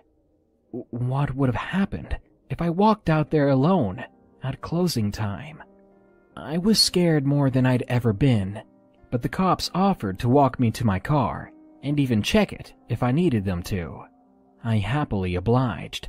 Then I got out of there and stayed the night with a family member nearby, because after that horrific experience, I couldn't be alone. The clown craze was always hilarious in my eyes until something actually happened to me. There was just something horrifying about the contrast of the clown hair and makeup, along with normal everyday clothing. Better yet, what would have happened if I was already in the bathroom, defenseless and unaware? I'm so thankful I held it for as long as I did, and that some stranger drove by and saw this weirdo. I'm happy that I didn't find out what this lunatic was capable of. You can bet I don't work the closing shift at Subway anymore. After my first semester of university, at the beginning of May, I decided to reward myself by getting tickets for a band I wanted to see. They weren't playing in my hometown, unfortunately, and the nearest venue that they were playing was in a small town 6 hours away by train. I had a friend who attended a university in the town who agreed to let me stay with her, so I figured that I would be fine to go up. I had never been to this town before, but having lived in larger cities my entire life, I often associate small town with safety. I declined my friend's offer to drive me to the concert, considering she was studying for finals, and I enjoy a good walk. The town was divided by a river, and to cross that river you had to go over one bridge, then walk through a park on an island, then cross a second bridge to get back into town. To get to the first bridge from my friend's university, you had to walk down a nature trail. All this was perfectly lovely, as I did it at sunset. I had just emerged from my first winter in a rather harsher environment than I had grown up in, and the whole nature trail park combo was filled with joggers and children playing, and squirrels and everything that I had missed. This is only noteworthy in that I felt completely at ease with my route, but I was pretty distracted and didn't pay a whole lot of attention to exactly which path I had taken. The concert didn't let out until probably slightly past midnight. I got to the first bridge, crossed, and proceeded across the island to the second bridge. It was a nice night out, and I was actually sort of enjoying myself in the warm spring air. That is, until I got to a hill I didn't remember walking over on the way there. I stopped at the base of it, feeling that something was off, but eventually attributing it to the fact that I had somehow forgotten an entire hill. How funny, I thought as I walked up the mystery hill. All my thoughts ceased as I got to the top and found myself looking down the path into an empty carnival, and beyond that, the second bridge. Walking over a hill, I didn't see an entire carnival, and I don't remember it, and this definitely left me on edge. But I didn't really see any way around it. Literally, there was forest on either side, plus the bridge was right there, and besides, the carnival looked abandoned. So I start off down the other side of the hill into the creepy carnival, maintaining a quick pace, definitely on high alert. I kept my focus mainly on the bridge I was aiming for. I was most of the way through when I saw the people. I saw them from far enough away that I didn't jump, but I did stop dead in my tracks. They seemed pretty normal looking by their clothes, and I was too far away to see their faces. They were sitting in whatever was available. Lemonade stands, immobile roller coasters, covered picnic tables. I didn't really know what to do about it, and I'm not sure that there was much a better option available. But in the moment, feeling I had to do something, I started to walk forwards again. And as I did, I made eye contact with the first one of them I saw, and held it as I walked through them. The man I had chosen to look at I remember very vividly, looking a lot like I imagined death would look like. A gaunt, drawn-out face with no expression of any type on it, sunken eyes that followed me as the rest of his body stayed still. From what I could tell, the rest did the same. I was terrified out of my wits, and for some reason, making eye contact with this zombie of a man was the only thing that I felt was keeping me safe. I never broke eye contact with him until I reached the second bridge, so far as to opt to walk backwards down the trail. I turned and crossed the bridge at a sprint, and someone shouted behind me, which only prompted me to run faster. Now, I mentioned that the route from the university to the bridge was a nature trail. This meant that it had no lights on it and was as black as the void, trees covering up the moon and making it impossible to see anything. I didn't care. I ran down the trail, tripping over who knows what, anything to put distance between me and the creepy carnival people. Eventually, I reached a patch of light at the edge of the university and stopped. There wasn't any noise anymore except for crickets and my own frantic breathing. If any had followed me, they hadn't done so for long. I managed to gather myself together and remember that I did in fact have a cell phone, which at that point I used to call my friend to have her meet me at a well-lit spot on campus, populated by studying students. I told her what had happened, and her eyes got really wide. As it turned out, unbeknownst to me, there were two trails through the park on the island, a north and a south one. I had taken the north one on the way there and accidentally taken the south one on the way back. She told me that people never, ever passed through the carnival at night, as it was where the local meth addicts and gang members would hang out. They were unpredictable at best, and at their worst, well, muggings were the least of it. I'd gotten off extremely lucky. So everything ended up being explainable, but somehow that made it even worse. I didn't sleep well that night, and when my friend offered to drive me to the train station across the river the following evening, I accepted.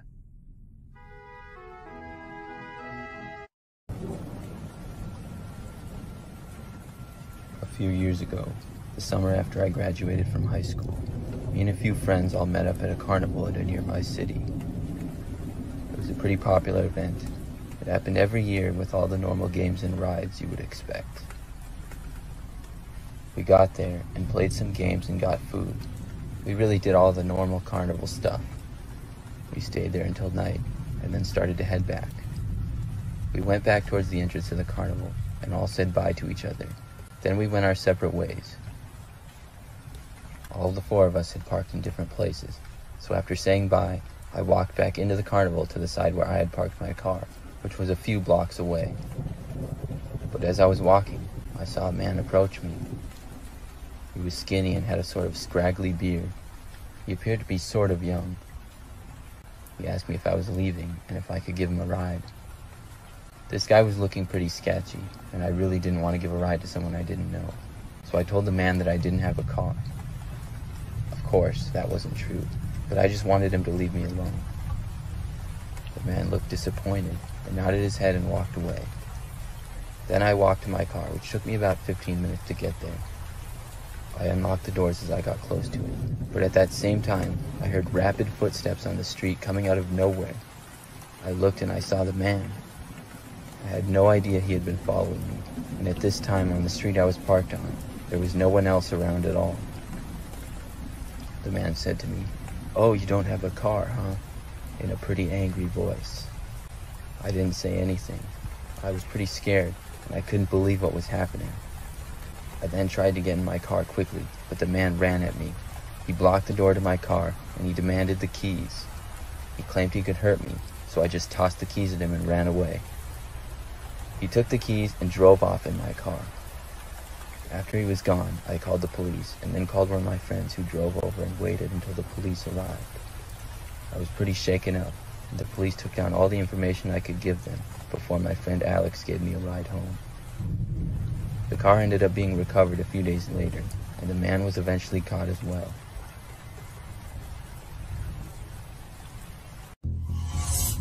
One day when I was a junior in high school, the bell had just rung, and I was on my way to art class. It was on the furthest end of the school, so I was walking pretty quickly to get there in time. All of a sudden, an announcement came on the intercom. It was the secretary from the front desk of the school. Her voice was shaky as she announced that the school had just been placed on lockdown, and everyone needed to get inside the room closest to them and follow lockdown procedures. Before hanging up, she said that this was not a drill.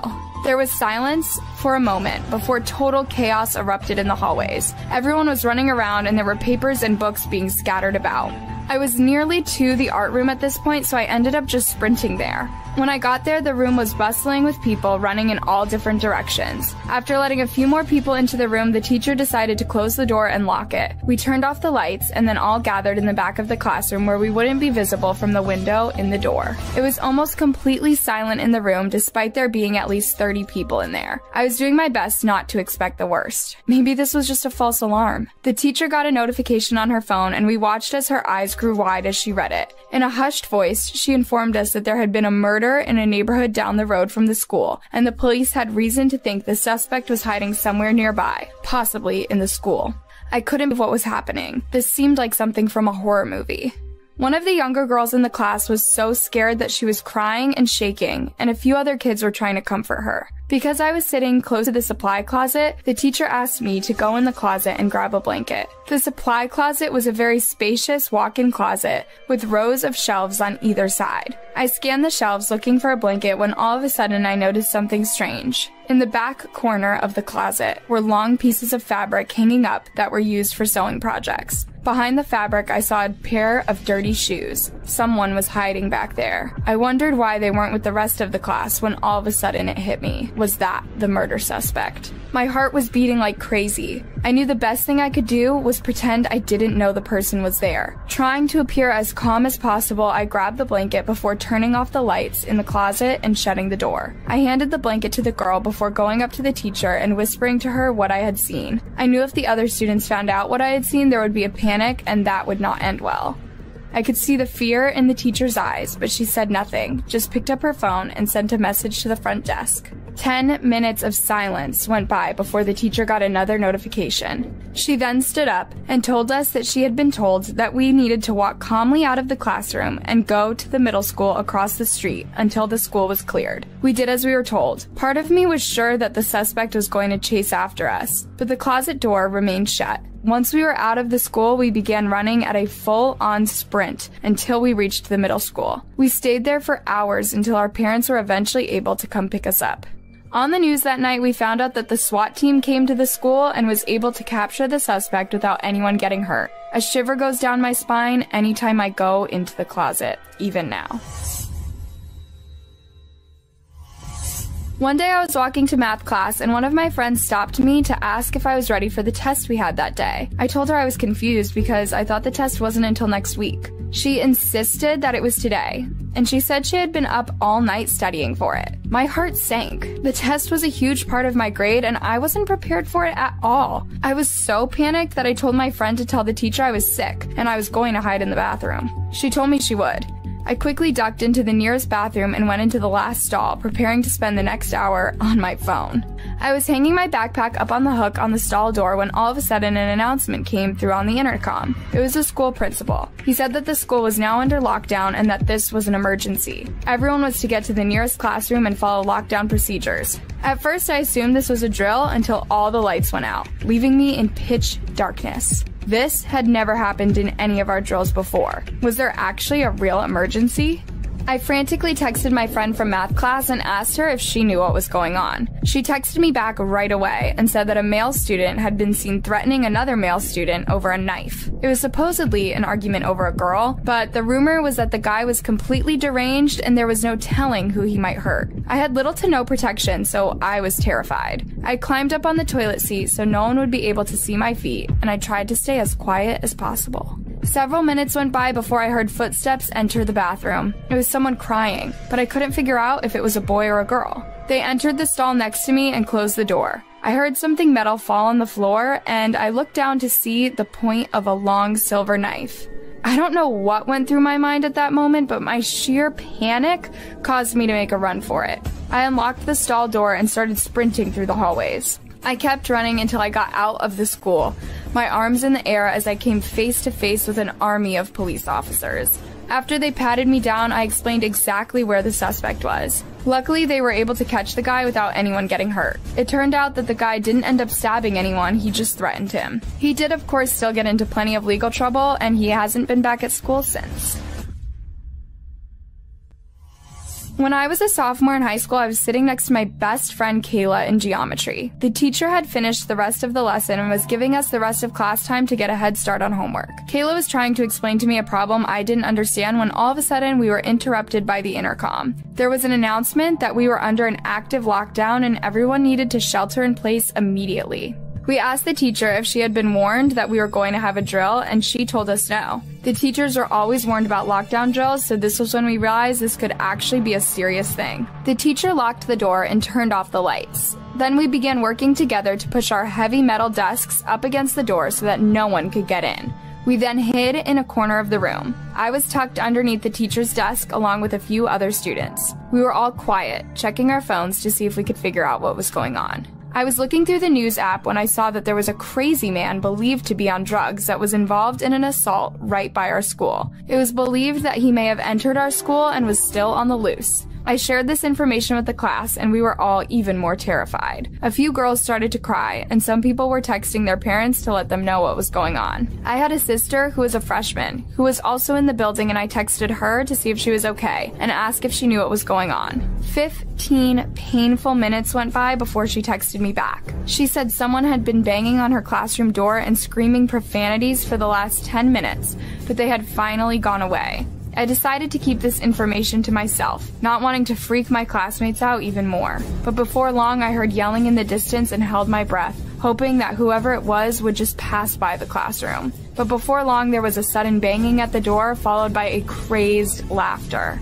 The man began taunting us, telling us that he had a gun, and there was no point in hiding because he was going to get us. We were horrified, but did our best to stay quiet. Our teacher was on the phone with 911, giving them a whispered update of what was happening. Suddenly, there was a loud gunshot from the hallway, causing several of us to cry out loudly. The man outside laughed even harder. There were shouts from further down the hallway, and I understood to be police officers. They demanded the man drop his weapon. After several requests, they tased him, and I heard him screaming like crazy. Around 30 more minutes went by before we were finally told that the school had been cleared, the man had been taken into custody, and we were free to go.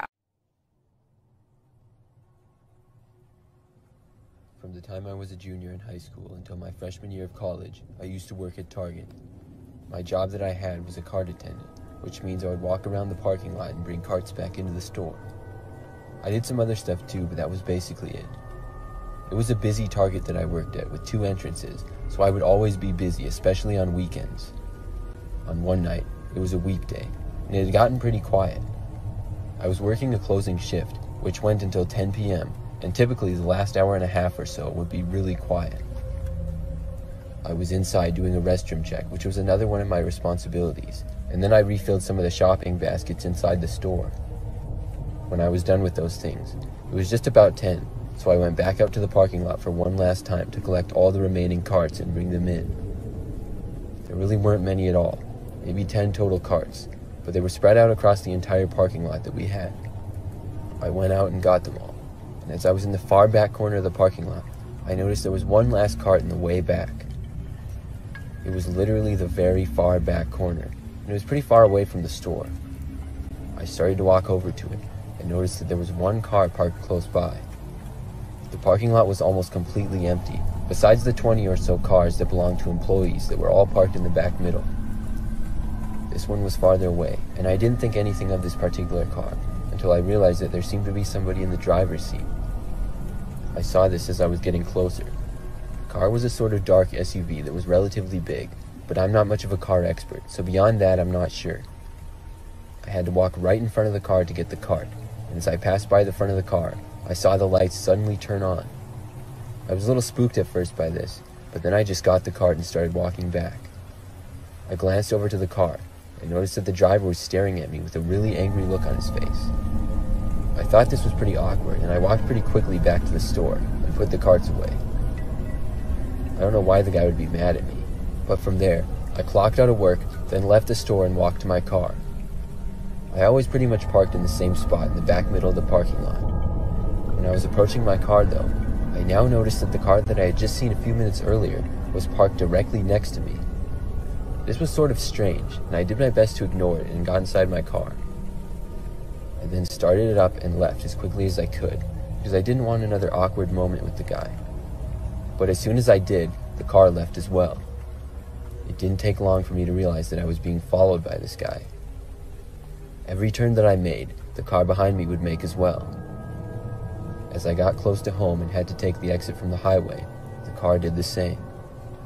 I didn't want to go straight home, so instead of turning on my street, I kept going, and then I went into another residential neighborhood and I planned to just drive around. I wasn't really sure what to do and I was getting nervous. I started just driving down random streets and then turning on to the next one and going down that. I was basically just going down every street, and the car followed me through about 4 streets, I would say. As I kept going, it randomly pulled out and sped past me. I heard the engine of the car make a loud roar as it did. After that, they drove away, and when I was sure I couldn't see them anymore, I turned around and went back towards my house. I got home, and then everything was fine. I've always wondered after that, though, why the person followed me and who it was. I also wonder how they knew which car was mine, and why they parked next to my car.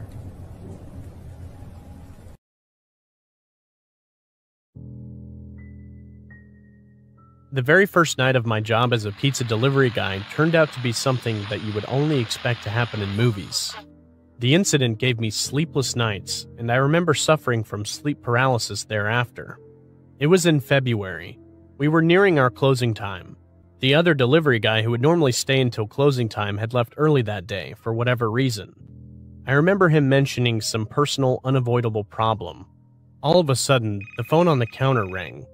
It was past midnight, and we didn't think it was strange for someone to call at this hour for pizza, probably midnight cravings. But then it hit me. I was going to be the one to deliver it. The manager had received the call and gave me the address the caller had mentioned. I looked back at him with a frustrated look and he shrugged. I had no choice.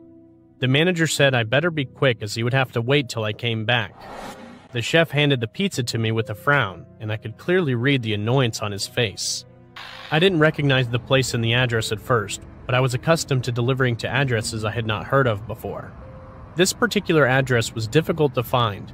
After a lot of hassle, I found the house at the town outskirts. It was the last house in a row of houses opposite a long stretch of thicket. Forests have often freaked me out, so I decided to make it quick and get back as soon as possible. When I neared the house, I observed the front door to be ajar. Strange. I rang the doorbell repeatedly, but no one answered. Suddenly, a gust of wind threw open the front door even more, and I was able to make out the interiors of the drawing room. Brightly lit with all the lights on and completely empty. I entered anyway and called out for someone. No sound but a low, pleasant music playing from the cassette player on the cabinet beside me. It was so eerily silent with that music in the background that I started freaking out. I could hear my own breathing.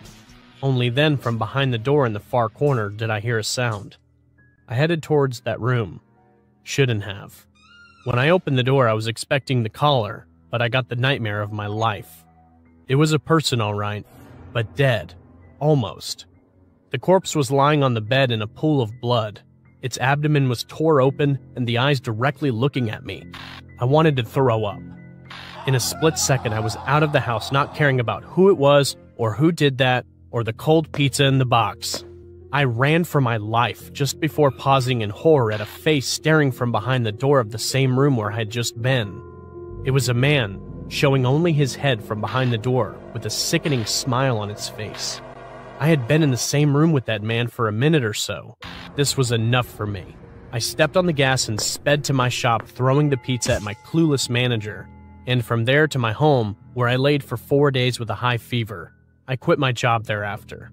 But what struck me afterwards was that no other houses except that cursed home had their lights on. It was like all of them were abandoned.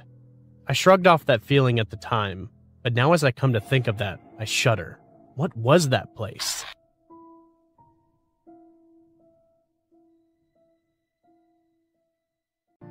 I'm a 13, soon-to-be 14-year-old female, and I go by Steph. I live in California in a small dead-end sort of neighborhood.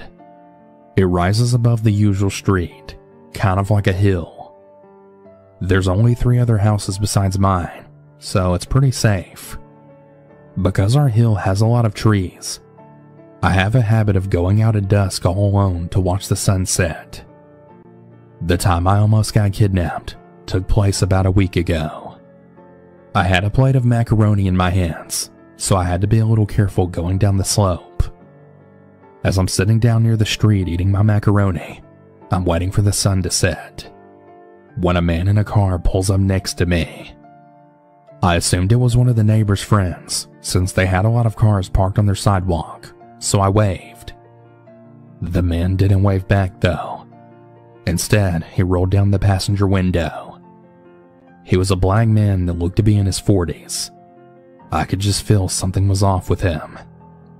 I'm a very paranoid person, and 99% of the time my instincts are right. He then beckoned me to approach the car. Now, I've been in similar situations, so I know a thing or two. I took one step to be polite and stopped. I smelled liquor or gasoline or something coming from his car. I guessed that maybe it was lost or something and didn't know my neighbor's house, and I assumed that he must have brought an open six-pack or something. But being my paranoid self, I wasn't going to give him the benefit of the doubt. I think I saw some movement coming from the back window of his car. The man completely ignored the back of his car and just gave me a chilling wide smile, saying nothing. I slowly stepped back while trying to make my smile look genuine. The man began to get out of his car, and my instincts told me that I was in danger. I walked slowly at first so that he wouldn't notice me getting ready to run. I'm about 95% sure that he had bad intentions. Once the man stepped both feet out of his car, I dropped my macaroni plate and made a run for it. I could feel the adrenaline overpowering my body. Once the man got fully out of his car, he yelled something at me, and I just ran faster. When I got to my house, I quickly looked around and see if he had followed me, and thankfully, he didn't. I went inside and was shaking. I laughed it off in disbelief, since I was in a state of shock, and tried to calm my adrenaline rush down. My dad asked me what happened, and I told him the whole story. The lesson I've learned from this may sound stupid, but it could have almost cost me a lot, and very possibly my life. Trust your instincts. Don't wave or smile at any car or anyone that you don't know if they pull up next to you. Doing this may seem inviting for the aggressor. You don't know their intentions, and especially don't wave when you're alone. I like to think that I was smart enough to run, but this encounter made me realize just how unexpected and fast this was. Be careful and cautious everywhere, even if it's just down the street.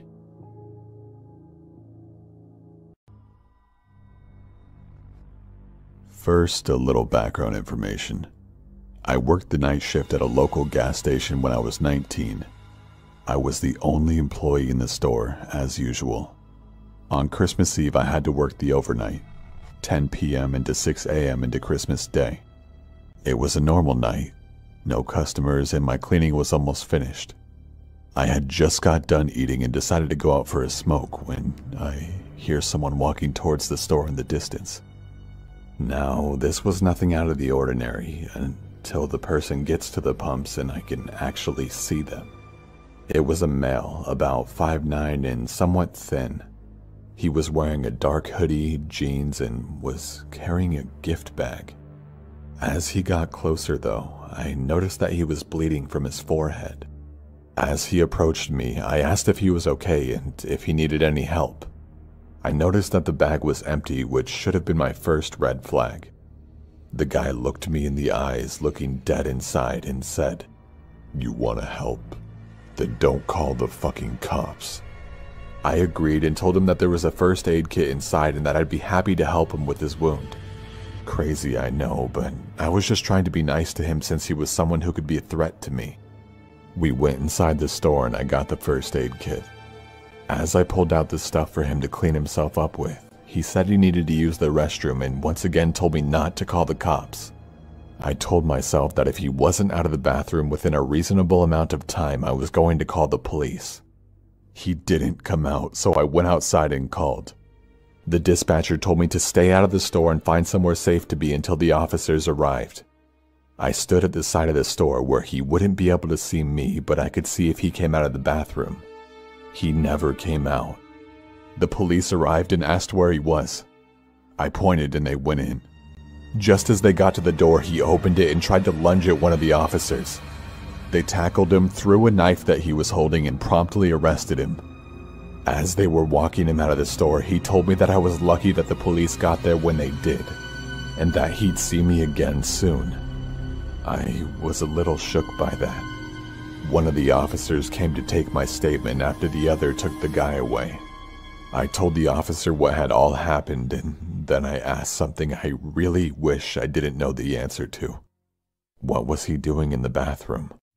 The officer told me that it was a good thing that I called when I did, because the guy had shot up some heroin in the bathroom, then was going to come out with a knife, stab me, and run with what money was in the register. That's what the bag was for. This guy had a lot of problems and a lot of anger inside of him. The reason he was so angry was also the reason his head was bleeding. He owed his dealer money and got beat because of it. His solution to the problem was robbing the store. The officer told me if I didn't call when I did, I'd either be critically wounded or dead because he wasn't going to allow me to stand between him and that money. I hope I never see that crazy drug addict who wanted to kill me to free himself of debt again. A few years back, I was working the second shift at Colonial Williamsburg. I had started at around 1 p.m., but sometimes wouldn't finish until later on at night. Colonial Williamsburg is what they call a living history museum, and it's basically that they kept a part of the city super old, so it's like stepping back in a time machine without any of the paradoxical dangers, so to speak. I used to work there on the weekends when I was in high school, so that was pretty low down the chain, and it was my job to turn off the lights of the governor's mansion and a few other places at the end of the night. This one night, I had just clocked out and was walking to my car when my boss called me and said that I had missed a light. I was still kind of new at the time, and the idea of burning down the Colonial Quarter was just about the most awful thing I could think of, so I apologized a bunch and headed back to correct my mistake. Sure enough, a light way up in the attic was visibly on from outside. I facepalmed super hard, head up there to the attic via the little ladder thing, but once I get up there, there's no lit candles at all. I start applying any and all logic, thinking the light we saw must have been a reflection from somewhere, and besides, it's no big deal. I'm just happy I didn't actually leave a candle on to potentially burn down one of my favorite places in the entire world. So, I shrug it off, head back down the ladder, and re-begin the walk to my car.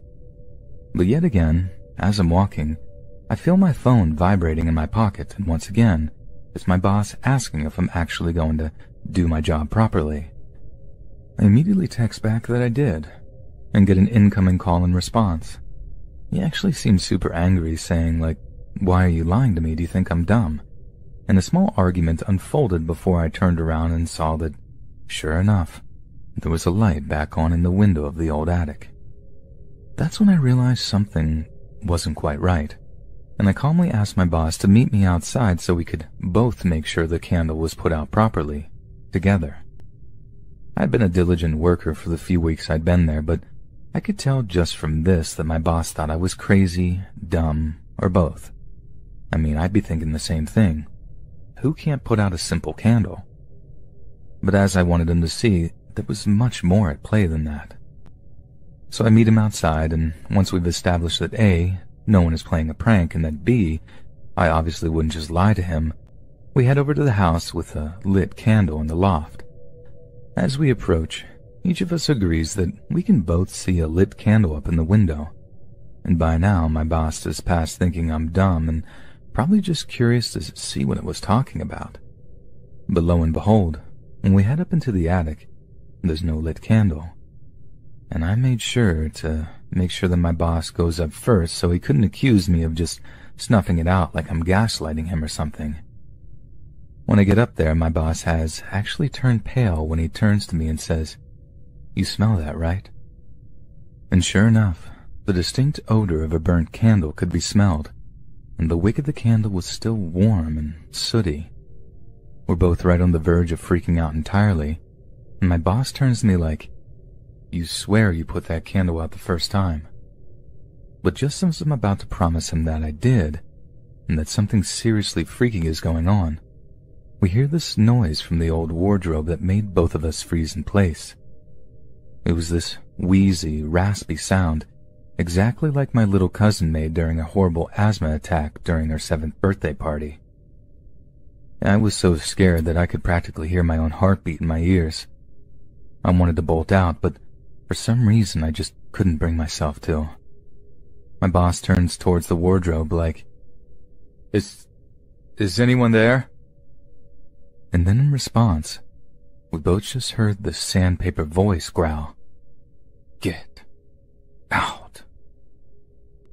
Me and my boss almost knocked each other over trying to get to the ladder, tearing through this old colonial house that we normally treated with kid gloves. Like, I think I'd have honestly smashed my way straight through a wall if I had the strength to. I was literally that terrified. Me and my boss ran to my car, him jumping into the passenger seat and me in the driver's, and we took out of there, not even caring where we were headed, just as long as it was away from colonial Williamsburg. As I'm driving, I feel my phone start buzzing in my pocket again. I can't answer because I'm driving, but from the call ID, I can see it's from the overnight security guy. I realize that he'd probably just seen, either on camera or in person, me and the boss sprinting out of the house before speeding off in my car, and was wondering what the deal was. Only I realize we've also left him back there with whatever was in the wardrobe, so I'm panicking and telling the boss, "Call Terry. We have to warn Terry." So he does.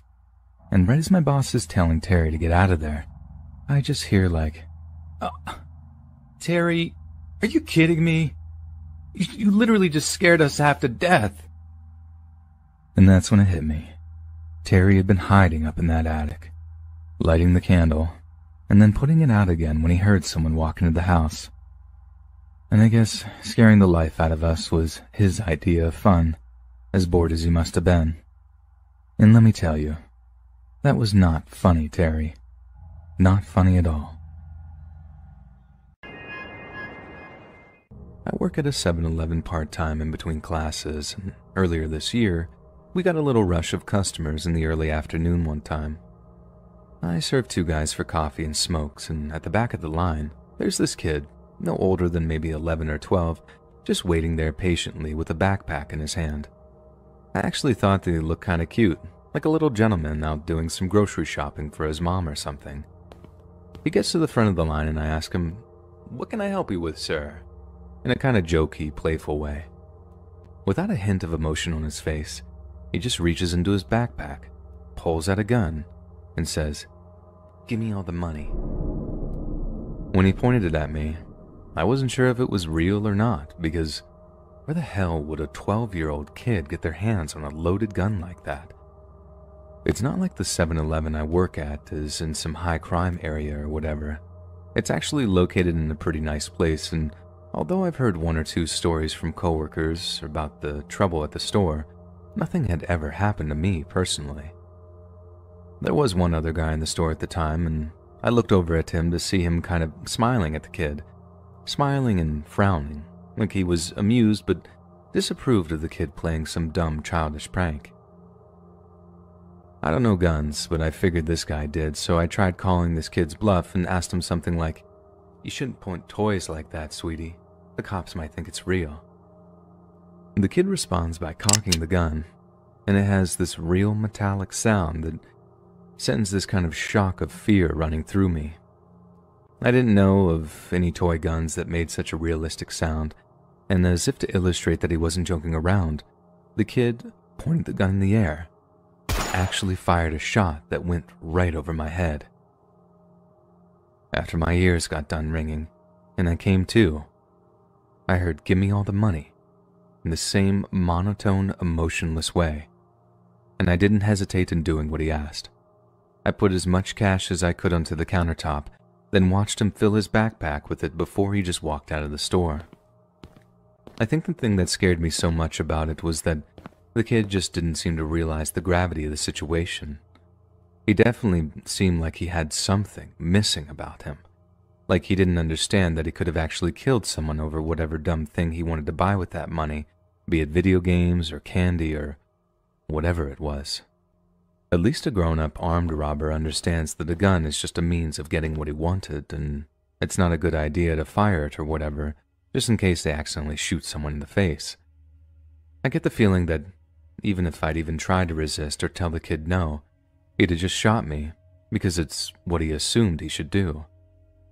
It's almost surreal to me how the closest I've ever come to death is at the hands of a child, someone who should have been so innocent and carefree and full of love, but instead just felt Nothing. This story takes place one late night as I was doing my grocery shopping. I would often go shopping late at night after work, and I liked it because my local grocery store was always still open, and it was never very busy at that hour, so I could get all the things I needed in a short time. One night after work, I was shopping for some groceries and happened to be going down the soda aisle. As I reached the end of it, I noticed something on the bottom shelf. It appeared to be a Polaroid photograph. I just found it strange for one to be in a store on the shelf, and I curiously picked it up.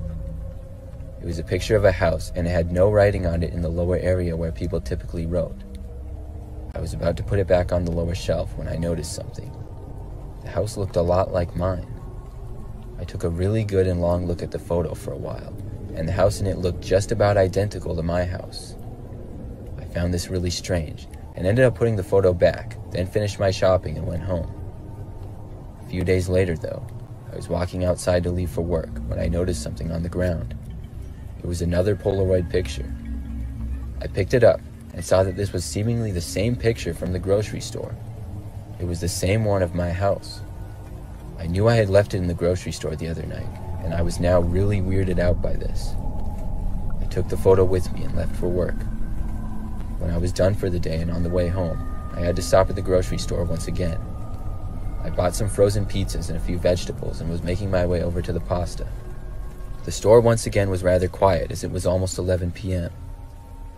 As I was walking, I suddenly saw something as I passed from one aisle to the next.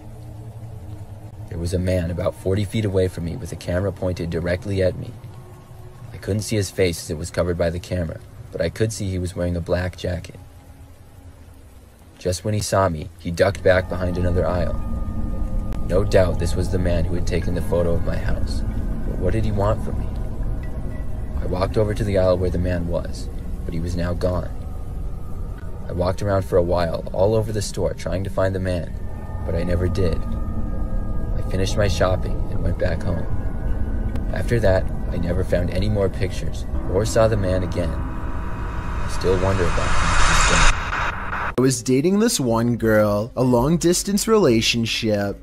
She lived in Washington State while I lived in California. Long-distance relationships usually involved the usual: FaceTiming, phone calls, Skype, etc. About 7 months into the relationship, I had a dream. The only member of her family I've seen on FaceTime was her cousin Zoe. In the dream, I was watching over her while she played in a bouncy house. Suddenly, she stopped and pointed. I looked into the direction she pointed. There was an old male, so old that gravity took a toll on his wrinkly skin. I locked eyes with him and I felt his piercing blue eyes freeze my body in place. He raised his hand from the resting place on his rocking chair. He pointed at me. His mouth opened wide as a sharp screeching noise came out of him. I woke up in a cold sweat, texting my girlfriend telling her the dream. She was shocked. She texted back, "You saw Grandpa?" She later explained that her late grandpa's appearance perfectly fit my dream. What shocked us both was that I've never seen a picture of her grandfather, let alone knew that he passed away. He would always stay in his rocking chair and look out the window during his final days, she said. Can ghosts communicate through dreams? Can I see ghosts? Are ghosts real? I don't know if any of these will ever be answered, but I hope one day I can. I was 22 years old, attending a Halloween party at my former best friend Nick's house, who died of a heroin overdose in 2013. Before his death, he would throw big Halloween parties every year at his house, as his parents routinely flew to New York every year to attend their own friend's party. He was always a big Halloween freak, so the whole house was littered with truly horrifying props that we all knew Nick spent way too much money on. He even put up giant walls of cardboard and covered them with wallpapers to create a haunted maze of sorts. I want to keep this story PG-13 rated, so I'll skip the weed, beer, LSD, and sex and get right to the part where things got bad. I'll admit, we weren't in our right minds. None of us were. Anyone who came to Nick's parties knew what went down. Me, Nick, and a few other guys, Vinny G, Joey, and Q, were upstairs in Nick's room smoking a bong when we heard two steady, loud bangs come from downstairs. Nick clumsily but panickingly rushed to open the door and see what was going on. there were sounds of screaming of both guys and girls. I remember quite clearly it sounded as if there were a crowd of people screaming for their lives down there. We all called Nick to come back in and shut the door. Even under the influence of drugs, we all knew what was going on. Nick ran back inside and shut the door quickly but also quietly, locking it behind him. He turned to us and had on the facial expression of someone who had just witnessed murder. "What did you see? What's going on?" we all shouted at him. He told us to hide before anything else. We all knew why. From that point on, we didn't ask questions. Nick hid the lights and hid in the closet with Joey, while I hid under the bed with Q, and Vinny G hid in the storage box. We could hear the blasting music from downstairs turn off, followed by a grown man screaming at everyone to shut up. One unfortunate girl let out a scream of shock and fear, and after another bang, silence. The man started shouting at everyone again, but personally I couldn't hear it too well, and I certainly as hell wouldn't remember exactly what he was shouting. We heard 2 other men shouting. By now there were a confirmed 3 intruders in the house, but there could have been more for all we knew at that point. We heard the sound of boots stomping up the stairs and then coming halfway down the hall and stopping outside the bedroom door. The intruder on the other side of the door tried the doorknob, but when he realized it was locked, he started ramming into the door with most likely his shoulder. After a few failed attempts at that, the sound of a few shots to the doorknob were clearly enough to break the lock, allowing the door to swing open. We heard cries from downstairs after the shots to the doorknob, followed by silence and gunshot. I watched through the transparent cloth that hung from the bottom of Nick's bed as the black boots with overlapping ripping denim jeans moved instinctively to the closet. He opened the door. I could hear Nick begging for the intruder not to kill him, offering a generous amount of money if they would leave. Nick gave himself up as the house owner. That's when the intruder ordered him downstairs. The rest of us stayed put. Apparently Joey hadn't been caught with Nick. We stayed under the bed, shaking and afraid. There was near silence from downstairs, other than Nick talking with the intruders, but whatever they were saying was much too low for us to hear. It felt like a near 20 minutes before the front door slammed shut and Nick came running back upstairs to tell us that they were gone. I think the most horrifying moment of my life was when I stepped downstairs back into the living room and saw the 2 dead bodies laying lifelessly on the ground. Holes in their heads spewing out blood. Jen and Robbie, 2 good friends that I still miss. I'll spare you the details of what happened when the police arrived, but despite the fact that the house smelled like a marijuana greenhouse, the police were more interested in finding out who the masked men were that killed 2 innocent college students. Oh yeah, Nicky told the 4 of us who were hiding in his room that there were 4 intruders in total, all wearing fedoras, masks, coats, and gloves. They demanded $100,000 in cash, and when Nick could not provide it, they demanded he fill their empty sack with his most valued possessions. All of the partygoers held hostage in the room were also forced to throw their wallets into the sack or they would be shot. After the incident, Nick became depressed. He started drinking too much, becoming an alcoholic. He stopped showing up to school and ultimately ended up dropping out. He started the use of heavier drugs, such as meth and heroin. I had one good talk with him since the incident, and he was more real during this talk than he had ever been. He told me, with tears rolling down his cheeks, he lived in constant pain, knowing he caused the death of 2 of his best friends. Nick died of a heroin overdose in July of 2013, not even a year after the incident.